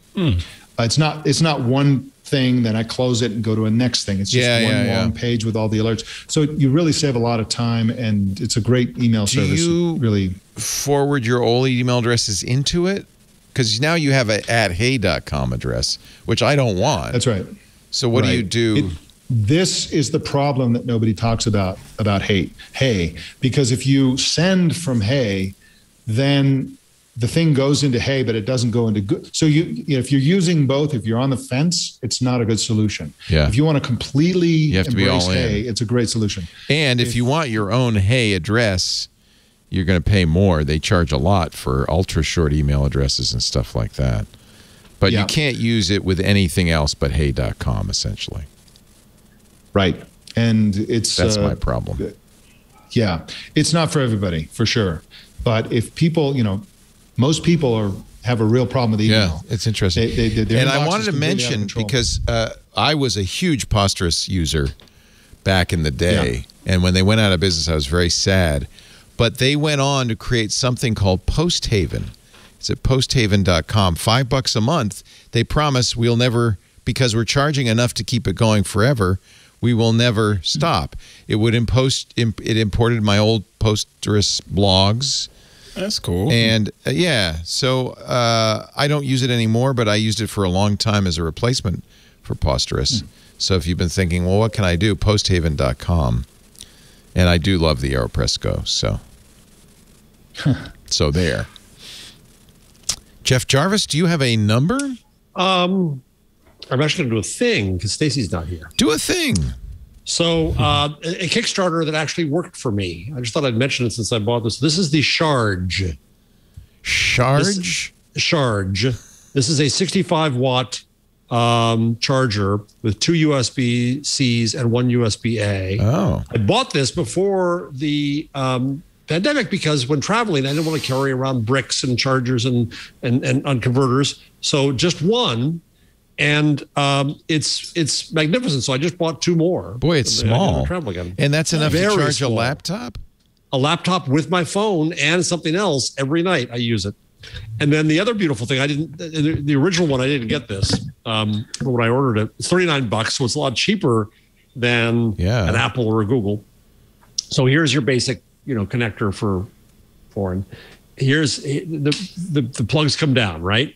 So that's the whole Charge. It's a wall wart. It just plugs into the wall. Okay. Plug it up, and then all you do is squeeze this onto. Change. Oh, it makes it international. Nice. And you got internationals because of those 3. So it's really nice. And I thought a Kickstarter that actually worked, that actually delivered. I'm going to give them a plug. If you go to their site, oddly, the link from there to Amazon doesn't work. Just go to Amazon and search for Charge, and you'll find it there, and you can buy it. ARGE. S instead of a C. Oh, man. I need that so bad. That's why I did this today for you, Mike. Yes. Thank you. Yes, I need it. This is that new gallium arsenide or gallium nitride technology that lets you do much smaller chargers. They don't get as hot. That's really cool. Yeah, it's really nice. Good idea. Oh, I want one. Very good. I like your pick. You could do that more often. You don't have to always do a number. Mr. Ant Pruitt, your pick. For me, I have presets for Lightroom that I've been dabbling with and playing around with because over the pandemic, I found that when I shoot, certain styles come to mind and certain color tones come to mind whenever I shoot. And so I figured, I might as well just speed up my workflow and just create some presets. And when I started posting things on Instagram and mentioning that I use my presets, people were like, you gonna publish these presets? And I finally got around to publishing the presets, and they are on my website in this on my blog, antpruitt.com/blog. And these presets they are for Lightroom, but if you're a Capture One user, they are some instructions in the post that shows you how to import them into Capture One as looks as well. So here's the blog. Scroll down. Where is it? Oh yeah, scroll down. It's like the next post. I'm sorry. There it is. Nope. That's by the way, we should mention this. You're going to New Orleans to be given a workshop October 10th through 14th at the Wanderers Photographic Cultural Experience. Yeah. What will you be teaching? Be a lot of fun. I will be focusing more on street photography and cityscape photography. And it's a hands-on event. New Orleans is small group. Made so it's going to be pretty for that. intimate. That'll be fun. And while you're at antpruitt.com/blog, sign up for that, and then you can get right below it, the presets, like the crazy morning preset. Cozy morning. Cozy. Morning. It looks crazy to me. Okay, cozy morning preset. Cozy morning. Cigar and whiskey preset. Cigar and whiskey. Oh, I like that. That's a nice look. That's nice. The biscuit preset. The biscuit. Named preset. after your dog. Aww. And I try to describe what the presets are doing, because a lot of people will sell presets and say, you know, I call it toaster and yada, yada, yada. But they never really tell you what they're for. Yeah. So I try to describe what each of those presets are going to do to give you a good starting point for your image. It's not necessarily a finishing point, even though sometimes it can, but it gives you a good idea of what I'm working with and the direction that I'm going with that particular image, and hopefully it'll help you out. Kind of stuff I talk about on Hands-On Photography. Yay. AntPruitt.com/blog. Check it out and do sign up for Ants. If you're going to be in New Orleans in October, or you want to be in New Orleans in October, it's a good time of year to go to New Orleans. It's too hot in the summer, but October would be great. Yep, the humidity very down nice. there. Yeah, it's muggy. Very cool. Thank you, everybody. Great show. Lots of fun. Appreciate it. Don't forget, Mike is a gastro-nomad at heart. Of course, we mentioned MikeElgin.substack.com, but gastronomad.net is the place to go if you would like to travel and eat and enjoy. We're getting back up on the road. I can't wait. Yep. Halloween is coming, and that's when you're going to do, for sure, by then, it'll all be A-OK to go and do the Day of the Dead in Oaxaca. Wow. That's right. We have room for one couple left, and this is the last time we're doing Day of the Dead. And Day of the Dead is crazy around here because everybody wants to be here for Day of the Dead. This is the Day of the Dead epicenter of Mexico. We're doing it once. So if you want to really have a unique, life-changing experience, then be that last person. I'm sending this to Lisa right now. You're gonna have to fight me off. Yeah, we're trying to decide. We figure maybe by this fall we'll be able to do something. So yeah. I think it'll be great. Yeah. Oh man, I would love. We have our own compound. Nobody else is there, so it's like very socially distant. I would love to do this, and I love that area. It's southern Mexico. Yeah. It's a beautiful area. So cool. Yeah. Yep. Thank you, Mike. Jeff Jarvis is the director of the Townite Center for Entrepreneurial Journalism at the Craig Newmark Graduate School of Journalism at the City University of New York. Former TV Guide critic Frank Sinatra called him a bum. BuzzMachine.com at Jeff Jarvis. Writing a book called Moral Panic. No, Gutenberg. First, the Gutenberg parenthesis, yes. Gutenberg parenthesis. Is it parenthesis or parentheses? Parenthesis. And I found out that in England, the parenthesis is what is included. In the United States, it's the brackets itself. Oh, yes. So they're saying the parenthesis is the contents of what's inside. Yes. What do they call these? The parentheses? I guess so, or brackets. Brackets. And Americans call what's included, we call it a parenthetical expression, which doesn't necessarily need to be between parentheses. It could be between commas. That's right. And so on. That's right. We're just a much more evolved culture. I think so. We've got it more sophisticated. Thank you, Jeff. Stacy will be back next week. I will not be back. So Jason Howell will be hosting along with Jeff and Ant Pruitt. Ant is at twit.tv/hopper, antpruitt.com. Yep. When I'm not hitting the mic. Bad mic. Anyway, we thank you all for being here. We do This Week in Google on a Wednesday afternoon around about 2 p.m. Pacific, 5 p.m. Eastern, 2100 UTC. If you want to watch us do it live, just go to twit.tv, our website, twit.tv/live. And there's audio streams there. There's video streams. You can pick a stream you can watch. As you watch live, pop open a little IRC window for our chat room at irc.twit.tv so you can talk with the people who are also watching live. It's kind of a fun community experience. We also put on-demand versions of the show up on the website, twit.tv/twig. You can also get it from YouTube. There's a YouTube channel devoted to This Week in Google. Or get your favorite podcast application, search for This Week in Google, and subscribe. That way, you'll get it automatically the minute it's available of a Wednesday evening. Thank you, everybody, for joining us. We'll see you next week. Well, I won't, but they will on This Week in Google. Actually, 2 weeks from now, I will be just coming off my second shot that day, so I might be a little green 2 weeks from the 14th. No filter needed. Yeah, right. I'll see you all then. Bye-bye. You know what's fun? Android. You know what's even more fun, though? All About Android. That's my show, Jason Howell, along with my co-hosts Ron Richards, Florence Ion, and we welcome guests on each and every week from throughout the Android ecosystem, developers, Googlers, journalists, people who are all geeked out about the Android operating system. We tell you everything you need to know. twit.tv/AAA every Tuesday. We'll see you there.